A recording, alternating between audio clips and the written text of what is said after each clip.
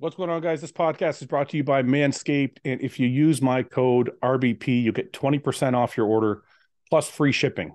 Guys, you can't beat the deal. Or if you click manscaped.com/RBP, it'll take you right to this page and it will apply the code automatically. See here, it says, congratulations, your discount 20% off plus free shipping from the Real Bodybuilding Podcast will be applied at checkout. And guys, I want to show you this because this thing right here is the beard trimmer. It's actually my favorite product they make. The entire beard kit.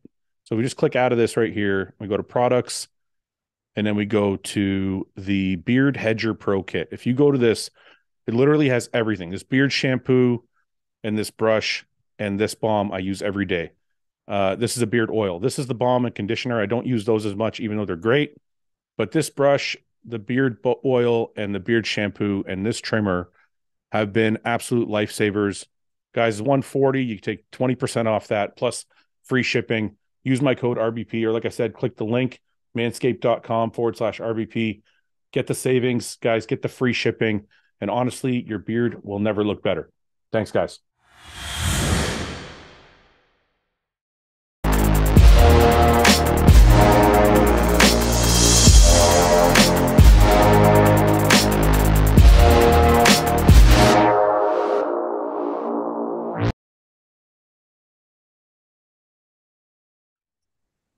What are you drinking, Mike?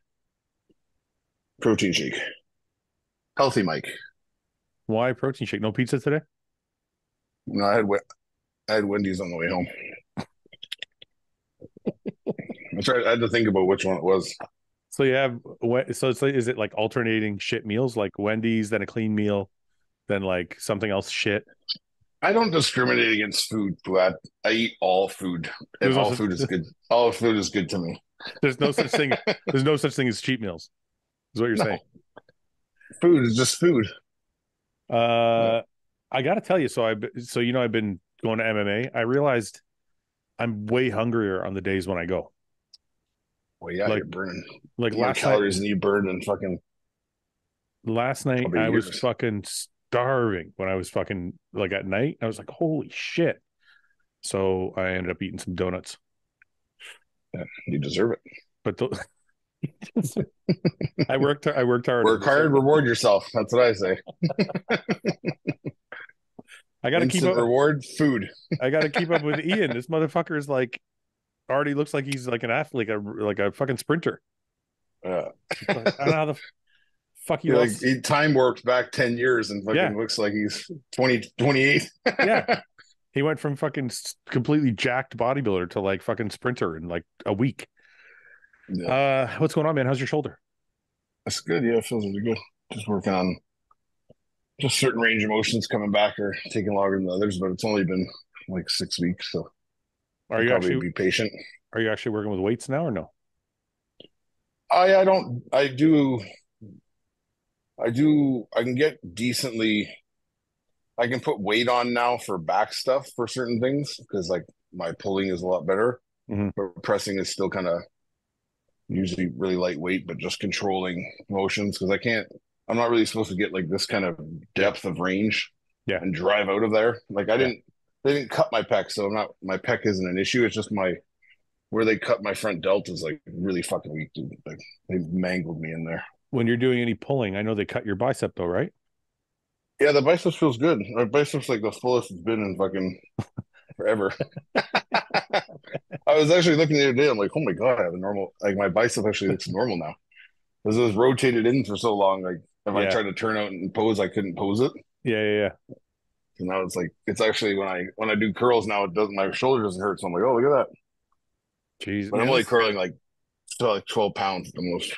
it makes me want to it makes me want to go back and get my stuff refixed, like my tricep surgery. Like it makes me want to go back to see a doctor and be like, hey, can you fix this again? Because I don't think they did it right the first time. Yeah, I'm But gonna I do my bicep next year. This thing that's torn. I'm gonna see if where's it there's torn? anything that can be done. What do you look at this fucking thing? Oh, it's at the top. Where is it torn? It's I torn didn't see here. the top because your shirt was covering I it. feel Holy, like I got a good peek. that's like a Jay Cutler tear. I tore it up and then I tore it down. I Oh, fixed it when I tore it up, and then I boxed and fucking tweaked my arm on a bag. Or Yeah. the first time I did tweaked on a bag, the second time I tweaked it sparring. The guy threw his arm up the last second, and my arm jerked. And Yeah. I'm like, fuck, man. I didn't even think you could tear shit when you're boxing. I've only torn shit boxing. I've never Really? hurt myself. Well, Really? I tore my pec pressing 200-pound dumbbells, but Yeah. all the other fucking bicep twice boxing. Those are all boxing? Mhm. How? I never heard of like tearing a bicep like when you're boxing. I don't know. Is that a normal injury? Yeah, for bigger guys. Huh. That's why you gotta. I was even gonna ask Ian about it because Ian's into like getting back into what he was doing before. It's like you kind of have to acclimate the body, especially being a bigger guy and you've had a lot of stress on your tendons and joints Yeah. with all this mass. Like, kind of have to acclimate your body to doing these types of movements again. Because I know a lot of bodybuilders, big guys who get into boxing Yeah. and they pop biceps because they're just not used to that torque. Yeah. And if you're not like locked into your shoulder and like coming around like torquing through your hip and throwing, Yep. Yep. if that arm is punching, it's like one little angle, it's doing and it pops. Yeah. Like, Yeah. so I would assume it's the same with like running. Ian not having really run consistently over years, you have to probably like really ease your way back into that. Like, do you like just do like stride outs now and stuff, and or Yeah, you do that's jogging? exactly that's exactly what we did. Like there was like definitely obviously at this point we're not doing any all out running, like not even close. And any like crazy, like I don't know if you guys know running, like what bounding is, where it's kind of like jumping lunges, like that kind of stuff in the training. Obviously, I wasn't doing that kind of stuff. Yeah. So we do like 50-meter strides at like 60-70%, and then a 50-meter jog, and then 50-meter stride, 50-meter, and then we were doing like a bunch of like drill stuff. And honestly, the hardest part for me was just the warm up, like jogging like 800 meters to a kilometer was fucking so hard for me. Yeah. Like running it in the stride where there's a little more power behind it was a lot easier than just jogging. Yeah. 800 meters is what, like twice around the track. Twice around the track. Yeah. Hi Ian, how are you? Hey, good. You look what's up, spring chicken? We were just talking about your photos that you're posting. It's like you look like you fucking decreased in age by 10 years and lost all this weight like in a week. What the fuck happened? Well, my weight came down like the first drop and it hasn't really changed much since. But yeah, I mean, I definitely can tell like I feel a lot better for sure. I think, from getting the food down a bit, then my sleep, I'm going to bed a lot earlier because I'm not staying up to eat six meals, like I'm getting to bed at 10:30 at the latest. Like, whenever Melissa's going to bed, I'm kind of getting into bed and just like putting a movie on, falling asleep when I fall asleep. Yeah. Whoa, where the fuck is Paul here? Hey, are you okay? Every week I tore my pec. He like holds up a sign. What? Did you actually tear your pec? Pardon? Did you actually tear your pec? Yeah, I think so. It's balled up. I was gonna get into it with Mike because he was talking about popping his bicep boxing, but I wanted to wait for you to come on so you could tell them yourself. Yeah, I got ice. Take the shirt off. Let's see it. I sent a picture. I got ice on it right now. Yeah, it happened at MMA tonight. Let me see if I can get that photo up here somehow. I told him I popped my bicep fucking boxing both times. Really? Yeah. Like just recently? Like since your surgery, you mean? No, like in the past, like I tore this bicep and then I had it repaired and then like I tore it up and then when I got it repaired, I went back to boxing. I tore it down. No way. And I never got it fixed since I was like, fuck. I was doing security. I'm like, I'm not fucking going through this whole process again because I wasn't going to stop boxing. So yeah, I was like, whatever. This here. I don't know if you can see it there. Is it black and blue yet? That you area. can kind of see the indentation there. You can see the divot right here. Well, it's already torn, and that's from a prior tear. No, I know, but tore a little more. You can see the balling above. But this ball right here wasn't there. The next picture, though, Fouad, I think shows the ball better. I didn't download the other one. I'm not going to. Yeah. One anyway, that's all you get. Yeah. This isn't WebMD, man. We're just so me and Paul we both got fucked up today, but he's obviously a lot worse. But we were learning some hip escapes and whatever, fucking some I don't even know what you Pageant side mount. Pageant side mount. He was trying. I mounted you. We were trying to learn to keep side mount while the other guy tries to hip escape. So Paul was on top, and they're like, "Okay," they're like, "Fouad, you got 15 seconds, get out." So as soon as we started, like in the first 3 seconds, Paul was like, "Stop," and I'm like, "Okay," so I stopped, And he's like, I think I tore my pec again. I'm like, oh fuck. So I think it's because like, so when we bench, ever since Paul tore his pec, like if this is where your chest is, Paul usually stops like here. He won't go all the way down because he's always scared he's going to re-tear it. So when he was in that side mount position and he was on top of me, he was fully stretched. Mm-hmm. And we hadn't done anything where he would have like warmed up his chest. So I think that was maybe what did it. Yeah. So that must be pretty. I'm sure it's pretty common, dude. Especially for like bigger guys, when you try to make like explosive like or jerky movements or like really burst like movements when you're a bigger guy. Like I noticed when I was doing security, if we get into like altercations or whatever, I'd have to like put my hands on someone and like manipulate them. I'd almost like something would cramp a bit because I was just like such a big dude. But then I was already and then asking my muscles to like fire like crazy fast. They were like, "What the fuck?" Like, well, yeah, and you would fade, right? But you haven't warmed up like that, and you're fucking trying to snap the fucking muscle into place, like that sudden tension, like that. You mean like that burst? Yeah. Well, we were talking about. It's funny we were talking about that because what I noticed today was the fighters. They move in like a snap speed. Whereas we are like, as bodybuilders, we're conditioned to not do that. You know what I mean? Like we purposely don't snap the weight. Like when we come down, we don't snap it back because we're like, we want to try and get as much muscle activation as possible. Well, these guys are like, everything's just go like really, really fast movements. So I think that's something we're going to have to like get. So I've always compared bodybuilding to like, if you compare it like relative to a martial art, it's like almost like judo. In the sense that like you're understanding like giving and taking movement, weight, yeah. So you're moving with stuff. You're like putting your weight into something that's coming back, and then you're using that momentum to throw somebody or get them off balance, right? Yeah. Bodybuilding's the same. Like we take weight in and then we move away from weight, or we speed up reps or explode at certain times. Ian, are you eating a sandwich? Control. Yeah, Melissa just made me a nice sandwich. You want to see? I'm so fucking happy for you right now. How's the running going, Ian? I have so much joy in my life right now. You're eating a fucking like a normal sandwich, like turkey, some Swiss on there, some mayo. Amazing. Now Melissa can actually use her cooking skills to like make you nice shit. This is great. Yeah. Good for you. So I thought I was like, gets on top of me and he's like, okay, now try and escape. So I'm like, all right. So he's like 150 pounds, Paul, maybe? Yeah, 160 maybe. He's kind of tall. Yeah, he's taller. So I kind of like throw him over. And I thought, I'm like, okay, I'm gonna get on top of him. And then he fucking grabs my arm and he's like this, like he's got it in a fucking arm bar. I'm like, okay. So quick too, eh? Dude, it was like, I thought I was like, I had this moment of like, I could think back to it now. I had like this moment of happiness because I'm like, all right, I got him off me. I'm on top of him. I'm going to mount him.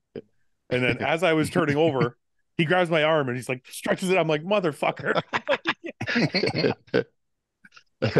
It's fucking really cool, man. It's like me and Paul are having a fucking blast doing it. But before I got hurt, I had you when we were practicing those side mounts. I had you in a pretty good hold there, but I couldn't fucking. You were able to get out of it. You're just too big and strong, man. I turned you over, yeah. Yeah. But then when you had me down, I was pinned. I couldn't get up. Well, I think I think the reason I got you is because your knees weren't spread. Is that why? Yeah, and you were too far over. Anyway, we're getting technical. Yeah. This is going to turn into an MMA. It's all this MMA talk, guys. We don't know. No, I don't want to like. I don't want to. Jujitsu. You guys wouldn't know. No, I didn't mean it like that. Basic jujitsu, guys. We're going to end up spending 2 hours talking about running and jujitsu. You know? I didn't mean it like nobody's going to understand. I meant it like this is not the podcast. Is not a fucking. It's a bodybuilding podcast. So let's just move on.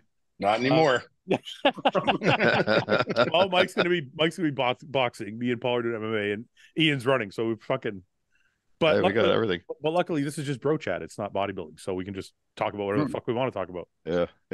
We're well-rounded athletes. Well, not yet. That's icing my shoulder here, my back. Yeah. So Ian, the running's going well. Yeah, no, we did our first. Went out to the club that I used to run with when I was like competitive in high school. We went on Monday.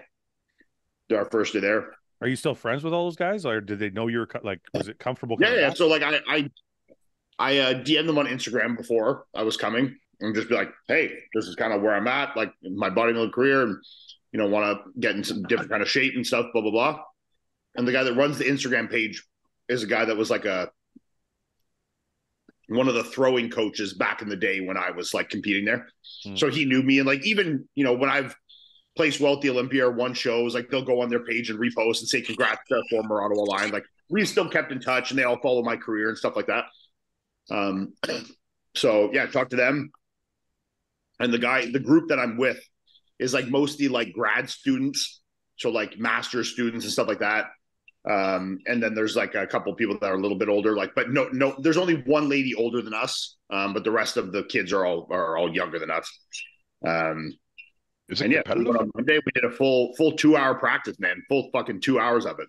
Is that your first time, like your first full practice? That was my first time going, period. Yeah. And we did the full 2 hours. It was hard, man, real hard. Melissa with me too. We both did it. We signed up for the club for an entire year, so I'm committed for a year. Yeah, that's what me and Paul did. We signed up for 6 months. We're like, fuck it, we're going in.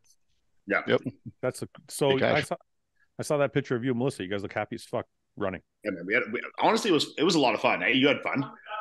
Yeah, it was a lot of fun, man. It was really challenging, but like such a completely different challenge than I put my body in so long. Yeah. And surprisingly, honestly, I went to bed that night. I'm like, man, I'm gonna be so fucked up tomorrow. And I woke up. I'm honestly feel completely fine. Like my knees and ankles are completely fine. Like I can tell my hips are a little tight. Like my hips and lower back are like a little bit tight. Yeah. But like nothing real like bad. I think the big thing that helped me that she didn't have is I went out and bought like really, really like high end running shoes before. You need them, like really good supportive shoes with like a carbon plate, like really like good shoes before. Yeah. Which helped my knees and my ankles stuff a lot. Where she was still running in, like running shoes, regular like Nike running shoes, like New Balance or Nike regular shoes. She's ordered some now, some good ones, but you can tell the difference those fucking make, man. Because like I'm way heavier than her, and she was definitely still better, more competent at running than I am right now. And she's having some pain in her like shins and ankles that I'm not having. Yeah, when I started jogging last year, because my brother had already run a half marathon, he told me, he's like, dude, you can't. He's like, those Nike running shoes are not going to cut it. You got to go get fucking a pair. And I knew with like, obviously with the experience I do have in running a bit, like especially with my weight, like I can't go out there and like my fucking Air Maxes or whatever the fuck they are. You know what I mean? Like I got to go and get a proper pair of shoes and something that can support me and has like proper arch support and everything. Cause like, obviously since I got heavy, my arch is like completely flat now. Like I used to have pretty high arches and it's just like now, Yeah. Like I just need a little more support and shit that can actually like handle my weight and like keep me so I'm not fucking my ankles and knees up, Yeah. Well, I noticed my shin splints and my knee pain and my hip, like my hips would cramp. I noticed all that went away. Didn't go away, but like it got exponentially better when I got fucking a good pair of running shoes. Yeah. So that was big. Whenever we run at the gym, Fouad, on the treadmill, my fucking shins and calves cramp up within 5 minutes. Yeah. You got to get a good pair of running shoes, man. Yeah, no, like I was completely fine. Like my knees, ankles, everything feel really good. Like I said, a little tightness in the hips, but that's obviously just from putting them through ranges of motion that they hadn't been. So I think it's just those muscles like really high in my hip from like getting my knees up higher than they've probably been in a real long time, That's probably what I'm feeling the most, but we're going back out tomorrow. So we're going to be going Mondays and Thursdays to start. That group goes out 4 days a week together, but I obviously can't do 4 days a week right now. So I'm like getting on the spin bike and doing a little bit of weight still, but so we'll do Mondays and Thursdays, and that gives me enough time to recover. And then as we go, then we'll add in a third day, add in a fourth day, kind of see how it goes. I want to come back to all this because we're all doing something a little different, but I wanted to just touch on this really quickly out of respect. So Neil Currey passed away. For those of you who haven't heard yet, Neil Currey was a HOSSTILE athlete. He passed away on the weekend. He was found on Monday, I believe. If I get any facts wrong, please don't kill me because there's a lot of different facts being thrown around. I know Milos put out a statement saying he took his own life, but I've heard otherwise, that it was just an overdose. So I don't know if it was an overdose on purpose or an overdose just by chance or what it was. So I don't want to speculate as to which one it was, but I would caution those who are reading all of the different news stories, if that's what you want to call them, to be careful because there's only a couple of people that actually know the real truth of it. So I don't think anybody has actually put out a statement from the people closest to him about what happened. But just to talk about Neil really quick, I wasn't very close with him on a friend basis because he was in the UK and we didn't get a chance to spend a lot of time together. We spent some time together at the Olympia. One of the greatest guys ever, tons of energy, super nice to everybody, very humble, a work ethic like you wouldn't believe. He would take on any challenge. Becky, his girlfriend, ex-girlfriend, I'm not sure which it is at this point, but very sweet girl. They were great together. Ben was his coach. Ben's pretty broken up about all of it right now, and so is Becky, obviously. So if you want to send Ben a DM, just see how he's doing. But on a larger conversation about this, one of the things I want to ask you guys is if you've had anybody close to you die, because me and Paul have talked about this sometimes. If you had anybody close to you die, do you feel like there's a certain way you have to deal with it, or do you feel weird for dealing with it not like the traditional way people deal with it? Because like, and for example, just to explain what I mean, my mourning process has become very different from what it was like after because the first important person in my life that passed was my father. And then after that, it was Luke. And then it kind of went from there. And I've had like 3 or 4 or 5 people pass since then in the last like 3 years. And I feel like my outlook on death and my mourning process has changed dramatically from the first to the 5th. So do you guys have any experience with that or any thoughts on that? No, I mean, I think the first thing is like there is no like right way to mourn or grieve or process, or like, I think everyone has their own process. And you see it like thrown around so much, like especially in the celebrity world, when like something will happen, they'll be like taking pictures of celebrity and they're like, he doesn't even look sad, but it's like, you don't know what the fuck this person's feeling. You know what I mean? Like, you can't just judge off of what someone looks like at one moment of a day, or it's a snapshot, or how they're grieving or how they're processing something could be completely different. Some people might sit there and cry for months and weeks and days and all day, and some people don't process it and grieve in the same way. So I think everyone does what's right to them and what helps them move through it. And I think you can't really judge or look at anybody else and think it's right or wrong. I think everyone's just different in how they process these kind of things. What feels weird to me is my mom, not a lot of people know this, but my mom passed away in February.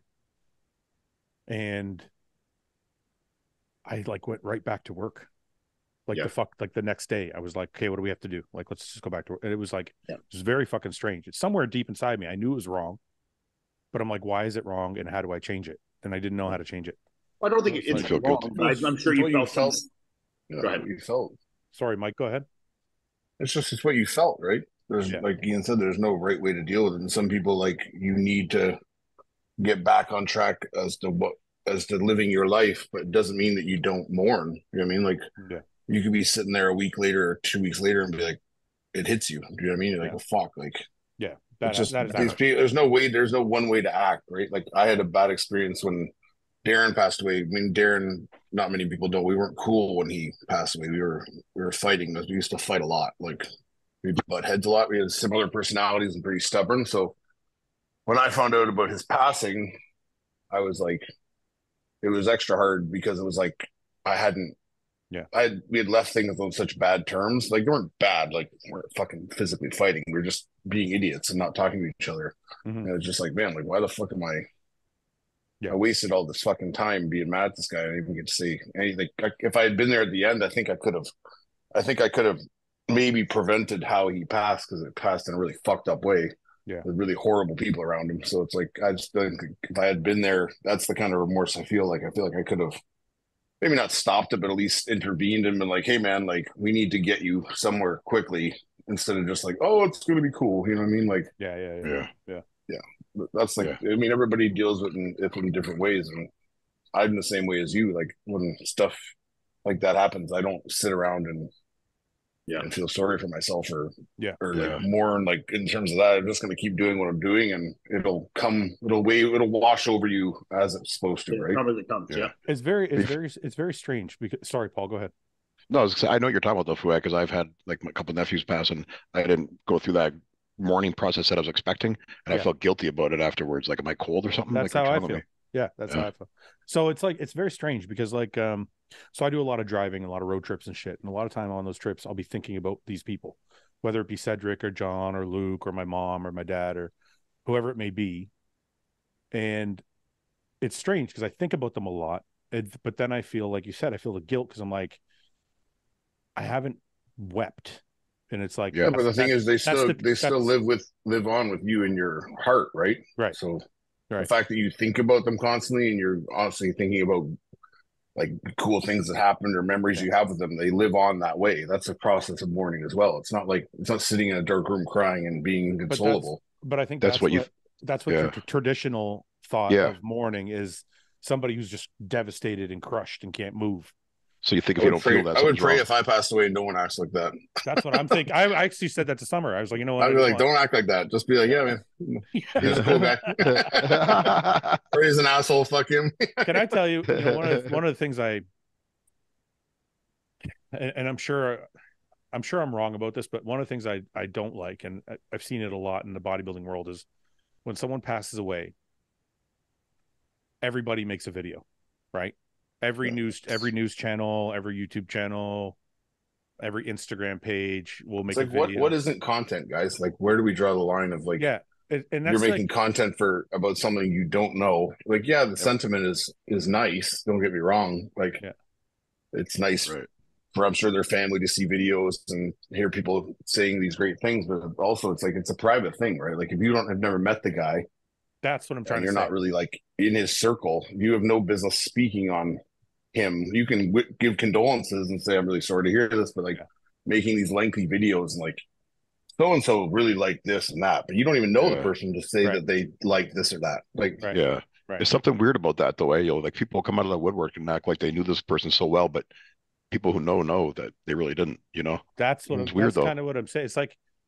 It's like I started this conversation about Neil by saying I knew him through work. We hung out a couple times, but like he wasn't a very close person to me. I just wanted to pay my respects. But I feel like some of these channels it's exactly what Mike said. It's just content. It's like, oh, this will give me something like people can watch this. And I'm like, why? Like, it's strange. I try not to do any of that shit. Like if it's somebody I know, obviously, but like, like, for example, like my mom or dad's, like my dad's passing now because my dad passed, I don't know, 15 years ago. Yeah, something like that. So I don't put like a picture on Instagram. Like it's my dad's anniversary of his passing. Like I kind of like just keep that shit to myself. And so, like you guys said, everybody's different. So I'm not saying everybody should do that, but at the same time, I'm like, I just don't understand if you don't know the person, then like, why are you going out of your way to like make videos and make content and like try and dig up dirt? And like, I just don't. Or like message if you know the person, like say someone that passed and the other people know you, like write a private message to the guy and be like, hey man, like I'm really sorry to hear about what happened. And like that means more than you being like, oh man, like video number 7 here, we're talking about so-and-so. Like yeah. Anyway, did any of you have a chance to meet Neil at all or no? I did. Remember last year at the Olympia we hung out. That's right. At the gun range, and Neil's a very, very nice guy. Yeah, he's just full of fucking energy, man. The guy was like, and he was. I never personally met him, but we did, chat here and there on Instagram, and he was always like, whenever shit was like going on, or like when I'd be posting about stuff, or like we were talking on the podcast about like mental health shit or whatever, he was always someone that would reach out.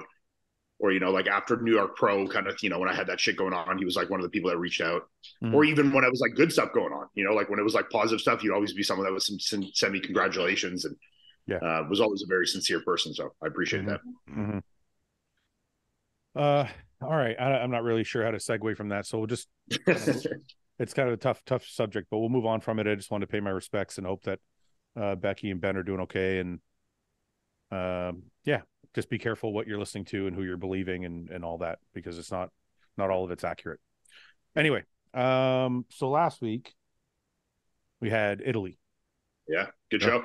Which was an amazing show. Probably, I'd say like one of the deepest shows of the year. One of the deepest lineups. Definitely up there. And everyone came in fucking good shape, man. Like it was a good shape. Everyone was in good condition.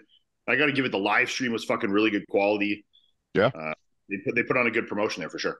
You know what I found strange about the live stream though? They just put the camera in one spot and didn't move it. Yeah, and at times too, they'd be too zoomed in, so you couldn't even see the guys on the end. Sometimes it'd be like there's 5 guys or 6 guys, you could like just see half of them. But they would go back and forth. But yeah, it was just a stationary camera. Yes. So did they have anyone commentating? No. The confusion to me was the show looks like it was very well set up. Like it looked like a very well run show, and like they spent a lot of money. So I'm like, a camera guy can only be like a few $100. Yeah. Like all you had to do is like pay somebody a few $100 to man. Yeah, but in that breath too, like all you really need to see for a bodybuilding show is straight on. You know what I mean? No, but like you said, like you couldn't see the people on the outside of the fucking. Yeah, that was just whoever was controlling the zoom was fucking it up here and there. They would zoom in and out, but you know, I get it now. I'm just complaining to complain. I'm not really complaining because I actually know because it could be improved. Absolutely. No, because somebody said that, and I was like, you know, at the time when they said that, I said, well, it's cool that we get to watch anyways, because at least there was a fucking live stream to watch. So that's nice. It ran smoothly and the quality was good, but yeah, they could have definitely worked on the camera work. Yeah. So you can get authentic Italian commentators on it because it'd be amazing. Yeah. Look at this fucking guy! Holy fuck! I did. That'd be awesome. I did see some comments about the show. And some people are saying Regan got robbed, and I'm like, absolutely. I haven't been on social media too much because I had a crazy weekend away, but like, I know we were talking in a group chat, and I thought all of us kind of agreed that Nathan was a clear winner. Look, Regan looked good. You could see the improvements in his size and muscularity, but Nathan was just on, man. Like he was. You see some of those HD pictures. He was fucking hard as granite. Yeah. Is very dense, very muscular. Like, you know, there wasn't a lot of shit you could say negative about him in that show. You know, like he looked really fucking good, and it was a very deserved win. He got a perfect score on the scorecard, as he should have. You know, to me, the show was more between second and third. Yeah, I thought Regan and Roman should have been compared more. Yeah. And I actually think had Roman's posing went backwards a little bit, I think if his posing was a little better, I mean, who knows? He could have beat Regan. Yeah. So obviously Roman's conditioning was definitely superior, but Regan is obviously a bigger, more muscular guy, especially up top. But yeah, I mean, you know, Nathan was just fucking. I don't even think it was a discussion there. You know. Speaking of solely Regan for a second, I did not see the level of improvement that I thought we would see based on Instagram photos. Well, it's tough to say because it's hard to display improvements in muscularity when the conditioning isn't quite there to match, you know? And I think I could definitely see he was bigger. I could see in some of his shots, you know, in some of the front shots, the back shots, side shots, that there was more muscle there. And I know he was heavier. You know, I know he was like upwards in the high 260s. So like, he definitely has more muscle, but the conditioning needed to be there to match, especially when Nathan was fucking hard as granite, to show off that new muscle. You know, like you need to be in the kind of condition to display that new muscularity. I think that's one of the things people have been craving from Regan, is not necessarily to be bigger, which obviously will help, but to see a really good peaked physique, you know? So I want to disagree with you a little bit. So I do think you're right about the conditioning. Like, for sure, that's what people want to see from Regan. But one of the things I'll disagree about is I feel like he was just a bigger version of his old self. Well, that's what I'm saying. Yeah, but he didn't. But that's not what people like. That's not what he needed. I feel like I'm agreeing with you there. Yeah, I feel like what Regan needed was more density in his limbs. Yeah, and all we got was a bigger version of the same Regan. So it was like more torso and still not more. That's kind of the sentiment I'm saying in terms of when it's hard to really see that new muscularity. Maybe yes, because it's kind of just evenly dispersed in the same. It's just, and then the condition isn't there to really highlight that bit of new muscularity and maybe a little bit new density there is there. You know, with it not being a super hard, dry physique yet, you can't really see that to the level that it may be, you know? Mike, you worked with him pretty closely for, I don't know how long before the show, but did you think the stage look was a good representation of what you saw, or did something go wrong, you think, in his last week of peak or something like that? I even saw a picture of him the night before, and he looked, can't tell whether it's, like obviously you don't know with lighting and all this stuff, but it just looked like something happened between that night before and going on stage. And I know that I believe he had an issue with like the tan, something to do with the tan, which is not going to affect your conditioning. But I think like maybe the effort to really pack him and push out that physique was maybe a bad call, and maybe Too just full. keep him a little sized down and more conditioned. Because I think like the goal, because you get in this trap of wanting to show people improvement, you want to like push at the end to show this like massive improvement, right? But it's like you're not going to fill more than you can fill. Right. And people, and it's like we talked about before, there's a blessing and a curse of being such a well proportioned, beautiful physique. You don't have body parts that stand out. Right. Like he has a back that stands out, but now sadly the back is taking over so much that the chest is lagging. Yeah. Like the chest looks good on side shots when it holds up high, but when he hits the front double, it's gone, right? Because and I noticed when I trained him, I only trained him a handful of times before he went to Italy, and I've obviously been training Milos and doing his thing, and I trained him prior to him going to Milos, and he was always like a more of a rigid guy, and it seems like he's gotten into this pattern of like, again, the heavy weight is going to add the mass I need, so I'm just going to heavyweight the fuck out of everything. And then it comes down to like gripping too much, getting too tense, and just rocking. Because when I would set him on back, I noticed as soon as he picked up weight, he was hunching here, and his head would be back like this. So everything would be bracing on the back, and he just couldn't get out of these positions where, like, even if he pulled right, his head would be up like this. Yeah, you know what I mean. So it's just like the chest is not moving, the rib cage is not moving, the back's just moving because it's powerful and it's rocking around the body, right? So I was trying to cue him on that, but I mean, what can I do? But maybe that's why he made the improvements he made, is because he was just using weight, so it just evenly distributed through everywhere. Because he's so gifted from head to toe. It's like it just spreads out where it should. Yeah, it wasn't targeting anything directly. It's like I said to you guys when I kind of said before, he's a bigger version of Regan. Which is what he was. He was just a bigger version of an awesome physique that's like very balanced and proportioned. But it's almost like Iain said, like you almost wonder if he has to like disproportionately start attacking those arms and chest to get that physique to really pop. Because you see him on stage next to Nathan, who's got like body parts, man. Like that chest is not normal. No.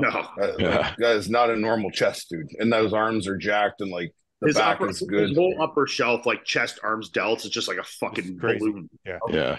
He's so full, it looks like he's gonna explode. Paul, before we move off of Regan, what did you think? Did you get a chance? Oh, you were judging, but you've seen pictures since then, right? I saw pictures, yeah. I think Regan, like he's got a big frame, he's a big guy, and it just hasn't filled out all the way yet. I think for me, particularly his quads. Yeah, I think if he had like that's where I would, if I was, Regan's coach, whatever, that's what I would target, is put more meat on those quads for next year. Because I think with crazy legs, man, he's got a crazy physique and it flows so well, but the quads just aren't freaky. They're not crazy, especially the sweep. My opinion of Regan's physique has always been like the torso is the most dominant part. I know he needs a thicker chest, but it takes up the most area. And it's almost like the arms and the legs just don't have the density to match this torso.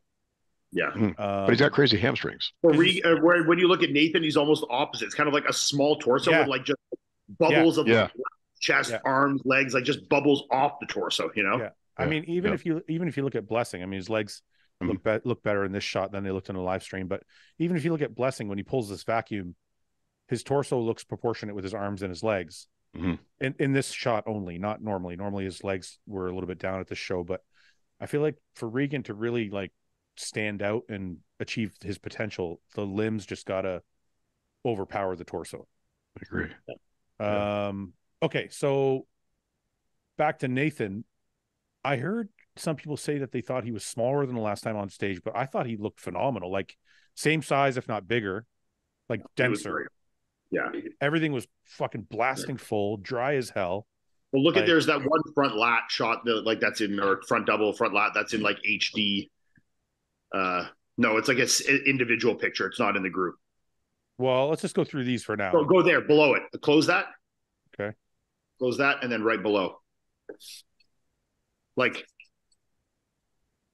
you passed them, but no, there was only a front double though. I'm seeing if there's like another. Oh, I was just seeing just a close up of him like that. Oh, wait a minute. Let me see here. There's a front lat like close up. Yeah. I mean, look at the Those texture of his arms. skin. Like, go back to that front Yeah. double. Yeah. Go back to the Paper. front. Like, look at the texture of his skin on his chest, his abs, his lats, his arms, his legs. Like, it looks like you couldn't pinch a millimeter of skin on there, you know? Yeah, I He's agree. so dry. He's so Shrink hard, wrapped. veiny, vascular, full as a house. Like, look at that. He's so hard and full, man. That's This is ridiculous. great. This is all fucking crazy Yeah. in here. Yeah. Like, that is Yeah. conditioning, you know? Like, he's hard, dry, fucking full Full. perfectly, but not spilled even a little bit, you No. know? Just the right amount of fullness. Perfectly hard and dry with just bursting fullness, you know? He's working with Boss of Outlaw. Does anybody know that guy's name?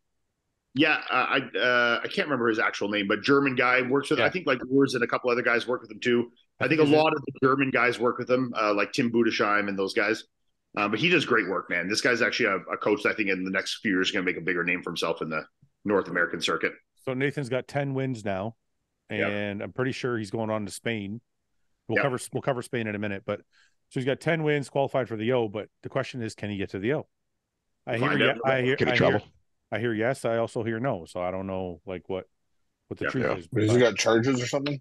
Yeah, I guess I don't know exactly which ones, but I know there was something during COVID. Like he had his gym open and they tried to make him close his gym and he didn't want to. And then I think something from that, he got charged for something from that, or I don't know if it's something before, but or if he's got that all cleared up now. I don't know.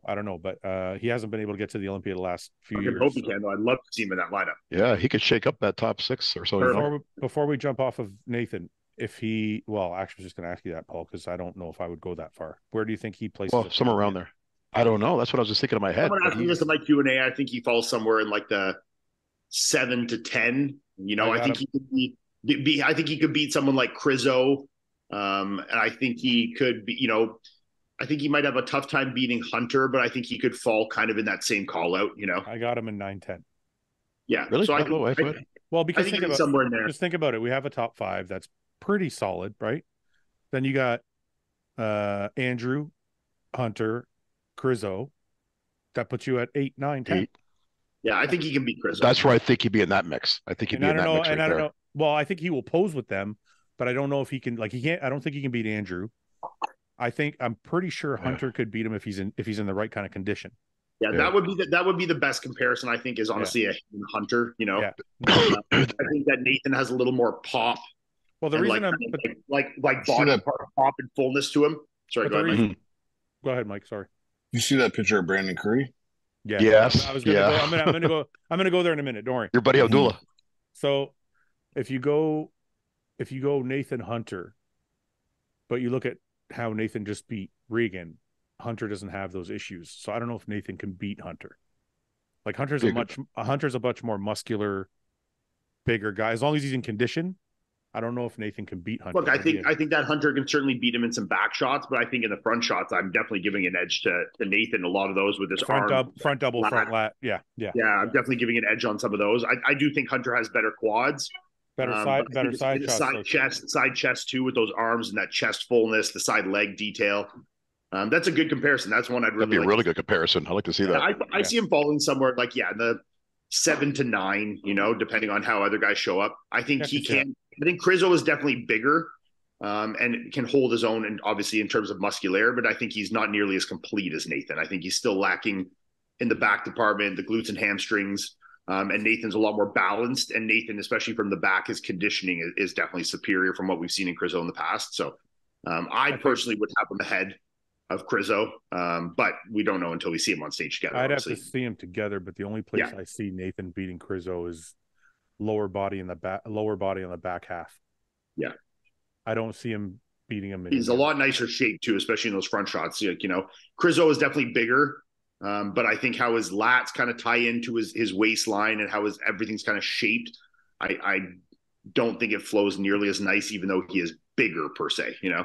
Yeah. It's one we'll have to see. You're right. I'll give you that 7 to 10. It's probably accurate. So anyway, going back to Italy. So Roman was 3rd. I thought Roman could have potentially been 2nd, but good for fucking Roman for walking in off the couch and taking 3rd. Yeah. Because he didn't even want to compete. He was like, I'm just bored, so I'm going to do a show. He's doing Spain too. Crazy Roman. Yeah, that guy's crazy. Yeah, he's awesome. There's only one Roman. So congratulations to Roman. Blessing. Nope. I gotta ask you something. Nope. Oh no, Blessing was in fourth. That's right. The Asian guy. Yang was Lian Yang. Yeah. So he was just soft, Yan, or what? Who? I thought he was. Yan. Yeah. I didn't see too many pictures of him. His conditioning wasn't terrible. His condition was pretty solid. He's very muscular. He's a very compact physique. You know, when you're putting him next to guys that take up a little more space on stage, like, you know, he obviously has a lot of muscle, but he's narrow in the clavicles. He's shorter. He's a little more squat and compact. And it's just not a physique that, even if it looks awesome on its own, that your eyes are necessarily drawn to when you put it with guys that take up a little more space, you know? Yeah. Yeah. It's almost like an But his overall conditioning lineup. could be improved for sure. Like, he wasn't obviously as hard as Nathan or as a Roman, but I think his conditioning was certainly comparable to Regan. Yeah. I personally thought if his conditioning was better, he could have challenged for some higher spots. I agree. He was a ball of fucking muscle, very complete, but not just a ball of muscle like slot. This is obviously, I'm showing Roman here, but no, he flows nicely. Yeah, he flows nicely, even being that. And he crunches the abs down on the front double that look really good. You know. I wonder is there any shots of him anywhere? Is he like, so is he under 212? No, he was like 240, man. Really? How short is he? Like 5'5". I don't know. There he is. Wow. Yeah. Yeah, I mean, his condition's okay. I just feel like there's a film. Like, I don't know if it's like, it doesn't look like water to me. Yeah. It looks like he still has. It's not sharp. It looks like he has a couple more weeks of diving. Can we go to his Instagram and see like some tag pictures on him? 1 sec. Oh my God, my fucking dog, man. Shut up, man. There's a video of some round ass muscle there. See what I mean? It's almost like he's conditioned, but it looks like he has a couple more weeks to go still. Yeah, especially in the abdominals there, right? Like to me, it's everywhere. Like, there's just a film. Yeah. Like, let's see. Keep going. Let's just play the whole thing. Let's see. See what I mean? Like, the separation here is not deep. Like, nothing. None of it is. Yep. None of it's really separated. Like the quad. Like, there's separation there, but it's not deep. Like, I feel his quads actually look harder than his upper body. I feel like with somebody with this much muscle, like, I feel like you just need to bring it all the way down and show it. Yeah. Yeah, I agree. It looks like he needs to come down a little bit more. There's just all of this is like, it's almost there, but it's not. Do you think there's a little more body fat to come, or do you think this is just a peak? Because his body fat looks reasonably. Oh no, you can see a little bit. No, I think it's body fat. I think a little bit. Yeah, body fat there.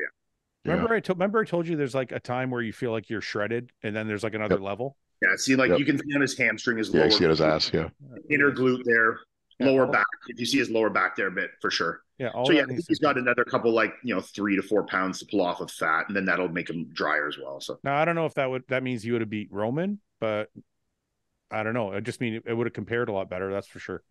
But good. Might have moved him up.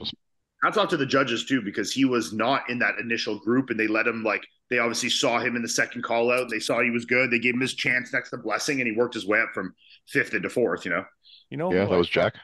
Jack, yeah. You know who I thought looked good but didn't get a look was Tim. Budazime. The problem with Tim is his posing is not good. His posing, but he's very dense and he's very conditioned, but everything is very compact inwards. You see what I mean? His lats don't flare out a lot from his waistline. But wait 1 sec. Sorry, Ian. Let me just interrupt for 1 second. Part of that, you see where his shoulders are? Mm-hmm. Yeah, that's a posing thing. But I also he's literally lifting his shoulders all the way up. Yeah, I think it is and it isn't. I think it could be improved, but I also think that is how his physique is in a way too. I think he's not a very wide guy through the clavicles and through the lats, and I think he's just a narrower guy. Well, hold on though. I'm not saying I think he would have won, but I think when I was watching the live stream, I felt like he looked very uncomfortable getting into his poses. Yeah. And a lot of them were just needed to be tweaked. And I'm like, maybe he could have beat Blessing is all I'm saying. It's potentially, you know what I mean? He definitely has a very good level of muscularity, and his conditioning is always exceptional. He's known for being really hard like that. I feel like he was just doing he's saying he works with that Boss of Outlaw guy as well. Yeah. Yeah. I felt like he just did himself a disservice in the way he was posing. He kind of poses really small and crunch together. But he needs to kind of just open everything up a bit more, I felt like he could have moved up, but congratulations to Blessing anyway for coming back better. Mm-hmm. Do you think definitely improvement in conditioning? Yeah. One of the things I wanted to ask you, Ian, or anybody who wants to answer, do you guys think they tried to push the conditioning too far? Because he looked a little flat to me. I think he was on the flat side for sure. But his conditioning was improved and his hardness was improved. But I think even if he'd been a little fuller, I think he just still needs more on those legs to really, especially against the guys like that, you know, like Yang or whatever his name is, has really fucking big quads. Roman's got big quads. And I think that he has a lot of tools, but there's definitely an imbalance there. And I think, like, you know, he put up a video and saying that he lost a lot of his quads from that, but we've seen him in other shows, and we know that, you know, the quads are obviously his biggest weak point. So yeah, maybe they would have had a little more fullness, but do I think they would have looked 50% better? Absolutely not. No, What's the issue with his left quad? Why is it so atrophied? Yeah, I'm not sure. It looks like there might be a knee issue or something there, I think. But, you know, obviously for him to really start winning shows like this and to moving up in placings and being competitive at the Olympia, those legs need to make a significant improvement, obviously, you know? One last question about Italy before we move on. I felt like the lighting was the opposite of most shows in that it made you look worse the darker you were. Really? And I don't know if that's I don't know if that's a definitely showed people's conditioning well, but I think if you were darker, it kind of did a disservice. Yes, that's what I'm trying to say. Like, if you look here, I'll show you. Like, if you look at Blessing, and I know this is a photo, but the live stream felt the same way. So I don't know if this was different in person, but like Blessing looks so dark here, you can't see. Yeah, it didn't show up the same as that on Yeah, you're right. The live stream to a point though, because like look, like Regan's tan is obviously too light, and Nathan is pretty dark, and it's working well. So I think you just have to get the right color, you know. Maybe, it looks like shadows too on their lower bodies when the front shots. Yeah, you also have to remember here that Blessing is off to the right. He's not center stage, probably where the light is the best. Maybe I noticed probably in a bit darker area there. I noticed it when Budasheim was on stage as well, but he was also on the right side of the stage. So maybe he looks crazy, Nathan. Yeah, Nathan was nuts.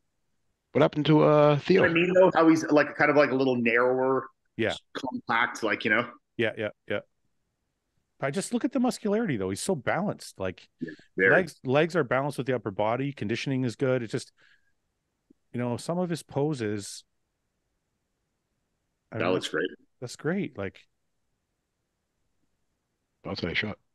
I don't know, man. It's like mostly where I see it is on his front and back double, where he looks like he's not really open well. You know, like that looks. Where did he finish? 6th, right behind Blessing, I think. Yeah, look at conditioning. Yeah, he's in shape. Like I would have had him. I would have had him 5th myself.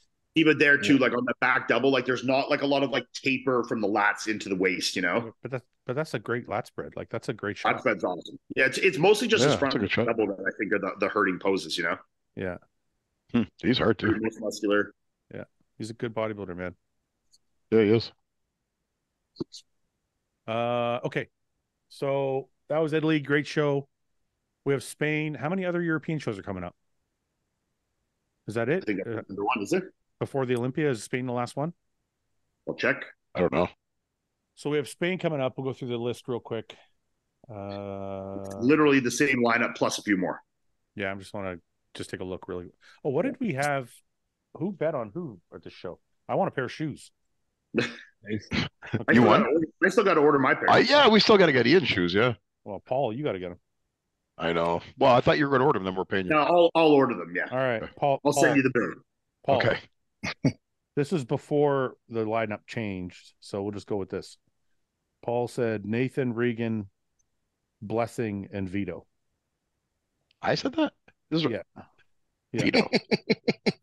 I had Roman in there, I thought. I don't know if I wrote I think it's the wrong one. Oh, yeah, I got it. Regan. Oh, you should have went with the first one, Paul. Regan, Nathan, Blessing, Roman, Theo, and Muzi. That's horrible. Yeah, Theo and Muzi let me down. Theo Muzi was off. Roman was 3rd. Blessing was 5th. Nathan won, and Regan was 2nd. You got them all wrong. Okay, well, I definitely don't think I'm last place then. Ian had Regan, Nathan, Blessing, Roman, Tim. I'm pretty close. Yeah, that's close. Mike, Tim was 6th. Mike, you got to get your phone out. I didn't have a chance to write yours down. Did you delete it or no? I think I might have. Fuck. Oh, how convenient. I'm pretty sure I had all of them right though. Of course, yeah. I had If I Nathan. remember correctly, I did.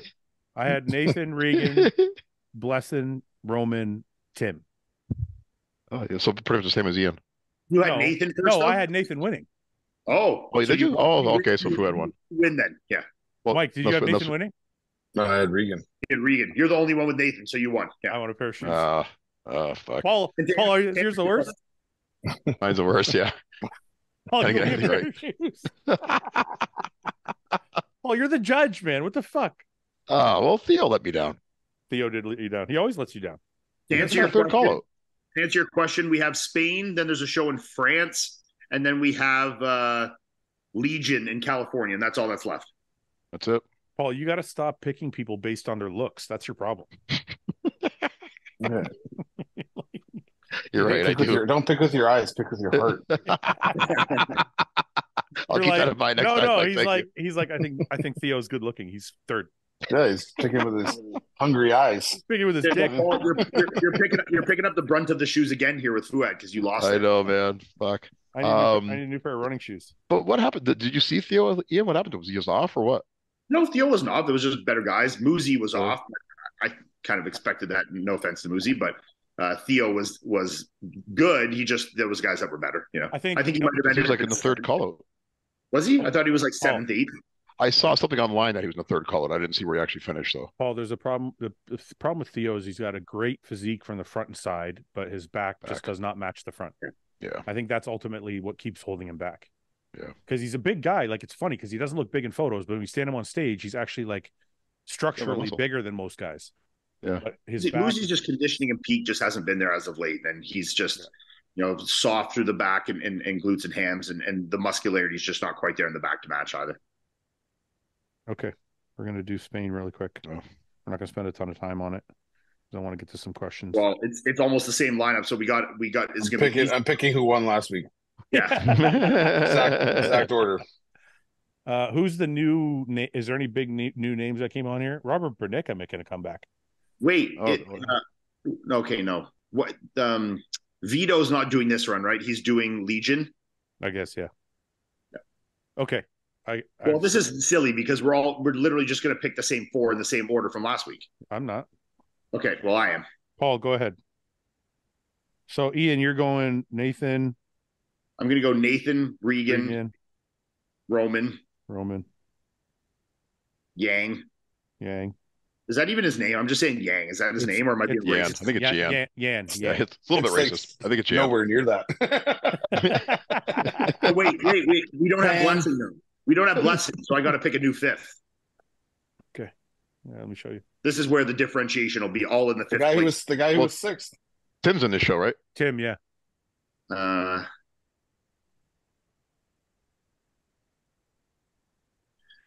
How do we think Bruno's going to look? He missed that last show, but I'm not sure his conditioning is quite there yet. It did, and the video he put up from the hospital, or whatever, it didn't look conditioned, but he was sick too.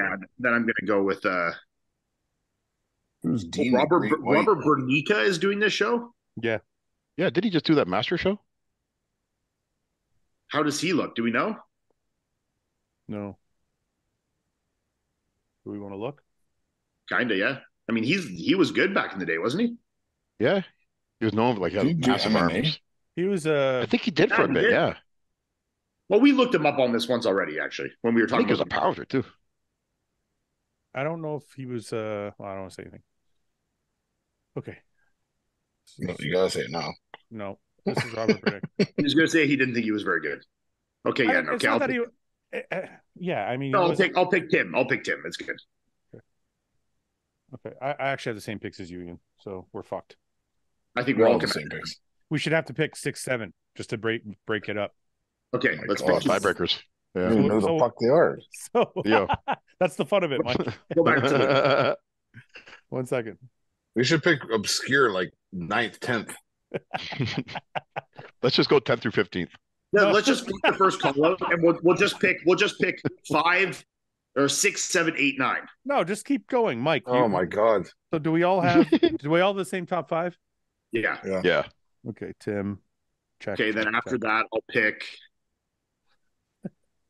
Fucking Christ! It's like looking at Yeah, I'm gonna pick. After that, I'll pick Theo, Fuck.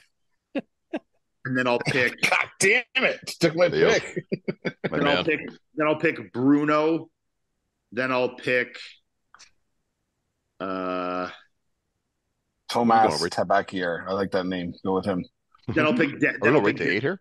Then I'll pick Dennis Reinhold. So we'll do 6, 7, 8. Yeah. Okay. Paul, do you have who's after Tim? After Tim's Theo. It's still the same. Yep. After Theo. After Theo, I'm gonna go with. Is Muzi not in the show? You need to give up on Muzi, bro. I like Muzi, Mike. I'm not giving up on Muzi. I still got hope to come back one of these shows better. Okay, 7. I'm gonna go with. Is it who's the German guy we were looking at last week? Was that Dennis Reinhold? Yeah, that's. I'm gonna go with. Where did he finish at the last show? No, we can't tell you. Go ahead, pick. Come on, you got to tell me. No, pick. He looked good. He looked good. I thought he did. Okay, I'm gonna go with him. And then 8th, I'll go with Bruno. What are you laughing about, Brad? So we just flipped those. Mike, I don't even know. just pick him random. Just put whatever for pick me. him random. Fucking. So Giovanni, some love from Mexico. Tomas Tabakier. Watch Mike get it right. Yeah. Jan Turek. That's not a bad one, actually. Yeah, he's not And bad. I'm gonna pick Ali No, that's it. Jalil Nasser. That's it. Just 8. I love your Arabic accent with that, Mike. I'm going Theo, Dennis, and Jan. Okay. So we're all a little bit. Wait, you took Dennis with the guy that I took? I did too. Well, Ian, you took Dennis in 8th. I took him in 7th. Yeah. Paul So who'd you take for 8, Fouad? Jan. You know, it's funny, but Paul, you don't even care. You just want to beat me. You don't care. You don't care. He just wants to not be last. So he's Should not have gone with the dark horse like me. I just want to beat somebody. I picked Jan Turek. I like Jan Turek's physique. He's a little bit bottom heavy. A little bit bottom heavy, but I think he's going to nail it one day. Yeah. Okay. Back to the start. Ian, how's your retirement going? Great. Seriously though, I know we all know you're running, but like, are you still mentally feel free? Are you enjoying eating? Are you enjoying like? Oh man, are you doing shit with Melissa? Like, what's it like? Yeah, look, and I don't want to like anyone to confuse this with me not like loving bodybuilding or thinking that was like making me fucking miserable and like whatever. But you know, I did it for a long, long time, and I'm just excited to do new shit and try new things that I haven't done so far my entire adult life. You know, and I'll always love bodybuilding, and it'll remain part of my life. But yeah, no, training just has been fun, like not putting a lot of pressure on myself, going into the gym, kind of doing what feels good and enjoying it, doing the running. Me and Melissa have been doing more shit. Like, I mean, my days feel like they feel 5 times longer with not eating so much, you know? Yeah. Like I'm getting up earlier. I'm fucking got so much more time. My productivity's higher. Like I just feel like my days are like so much longer and more productive, you know? Let me ask you this. Do you feel more productive because you're eating a lot lighter too? Yeah, like you're not eating as many calories, so do you feel a lot like for sure more energy overall? Yeah. How much weight are you down? I went down. So like in the first 5 days, I went down like 14 pounds. Really? And then it's kind of just stayed the same. It actually went like from 273 to like 257, and then like I looked really flat and like kind of deflated. And then over like the last week or so, my body's kind of adjusted to the food intake I've had. And like now I'm back up to like 259. It's like adjusted fullness wise. Basically, he stopped doing 10 IUs of GH a day and he lost 10 pounds. No, I stopped eating 6 meals a day and I dropped 10 pounds. Okay, I do have to ask you though. What is that side of it going to look for you? Is it you're going to stay on TRT or are you going to go all the way off? Like, what are you doing? So I'm going to just go down to like, try and go down to like a real TRT for the next, like Paul's TRT, like 600 milligrams, like Paul. Yeah, 400 or 500. Like gram. You're a big guy, and you can probably take more than an average person. Yeah, like 250 for now. I'm doing 125 milligrams. I'm doing 125 milligrams every 3 days, and then I'll do blood work in 4 weeks. So 6 weeks after like I brought it down, that'll obviously I'll still be high probably. I'm sure at that. Yeah. That's about 75 a week. I'll Yeah. definitely still be high at that.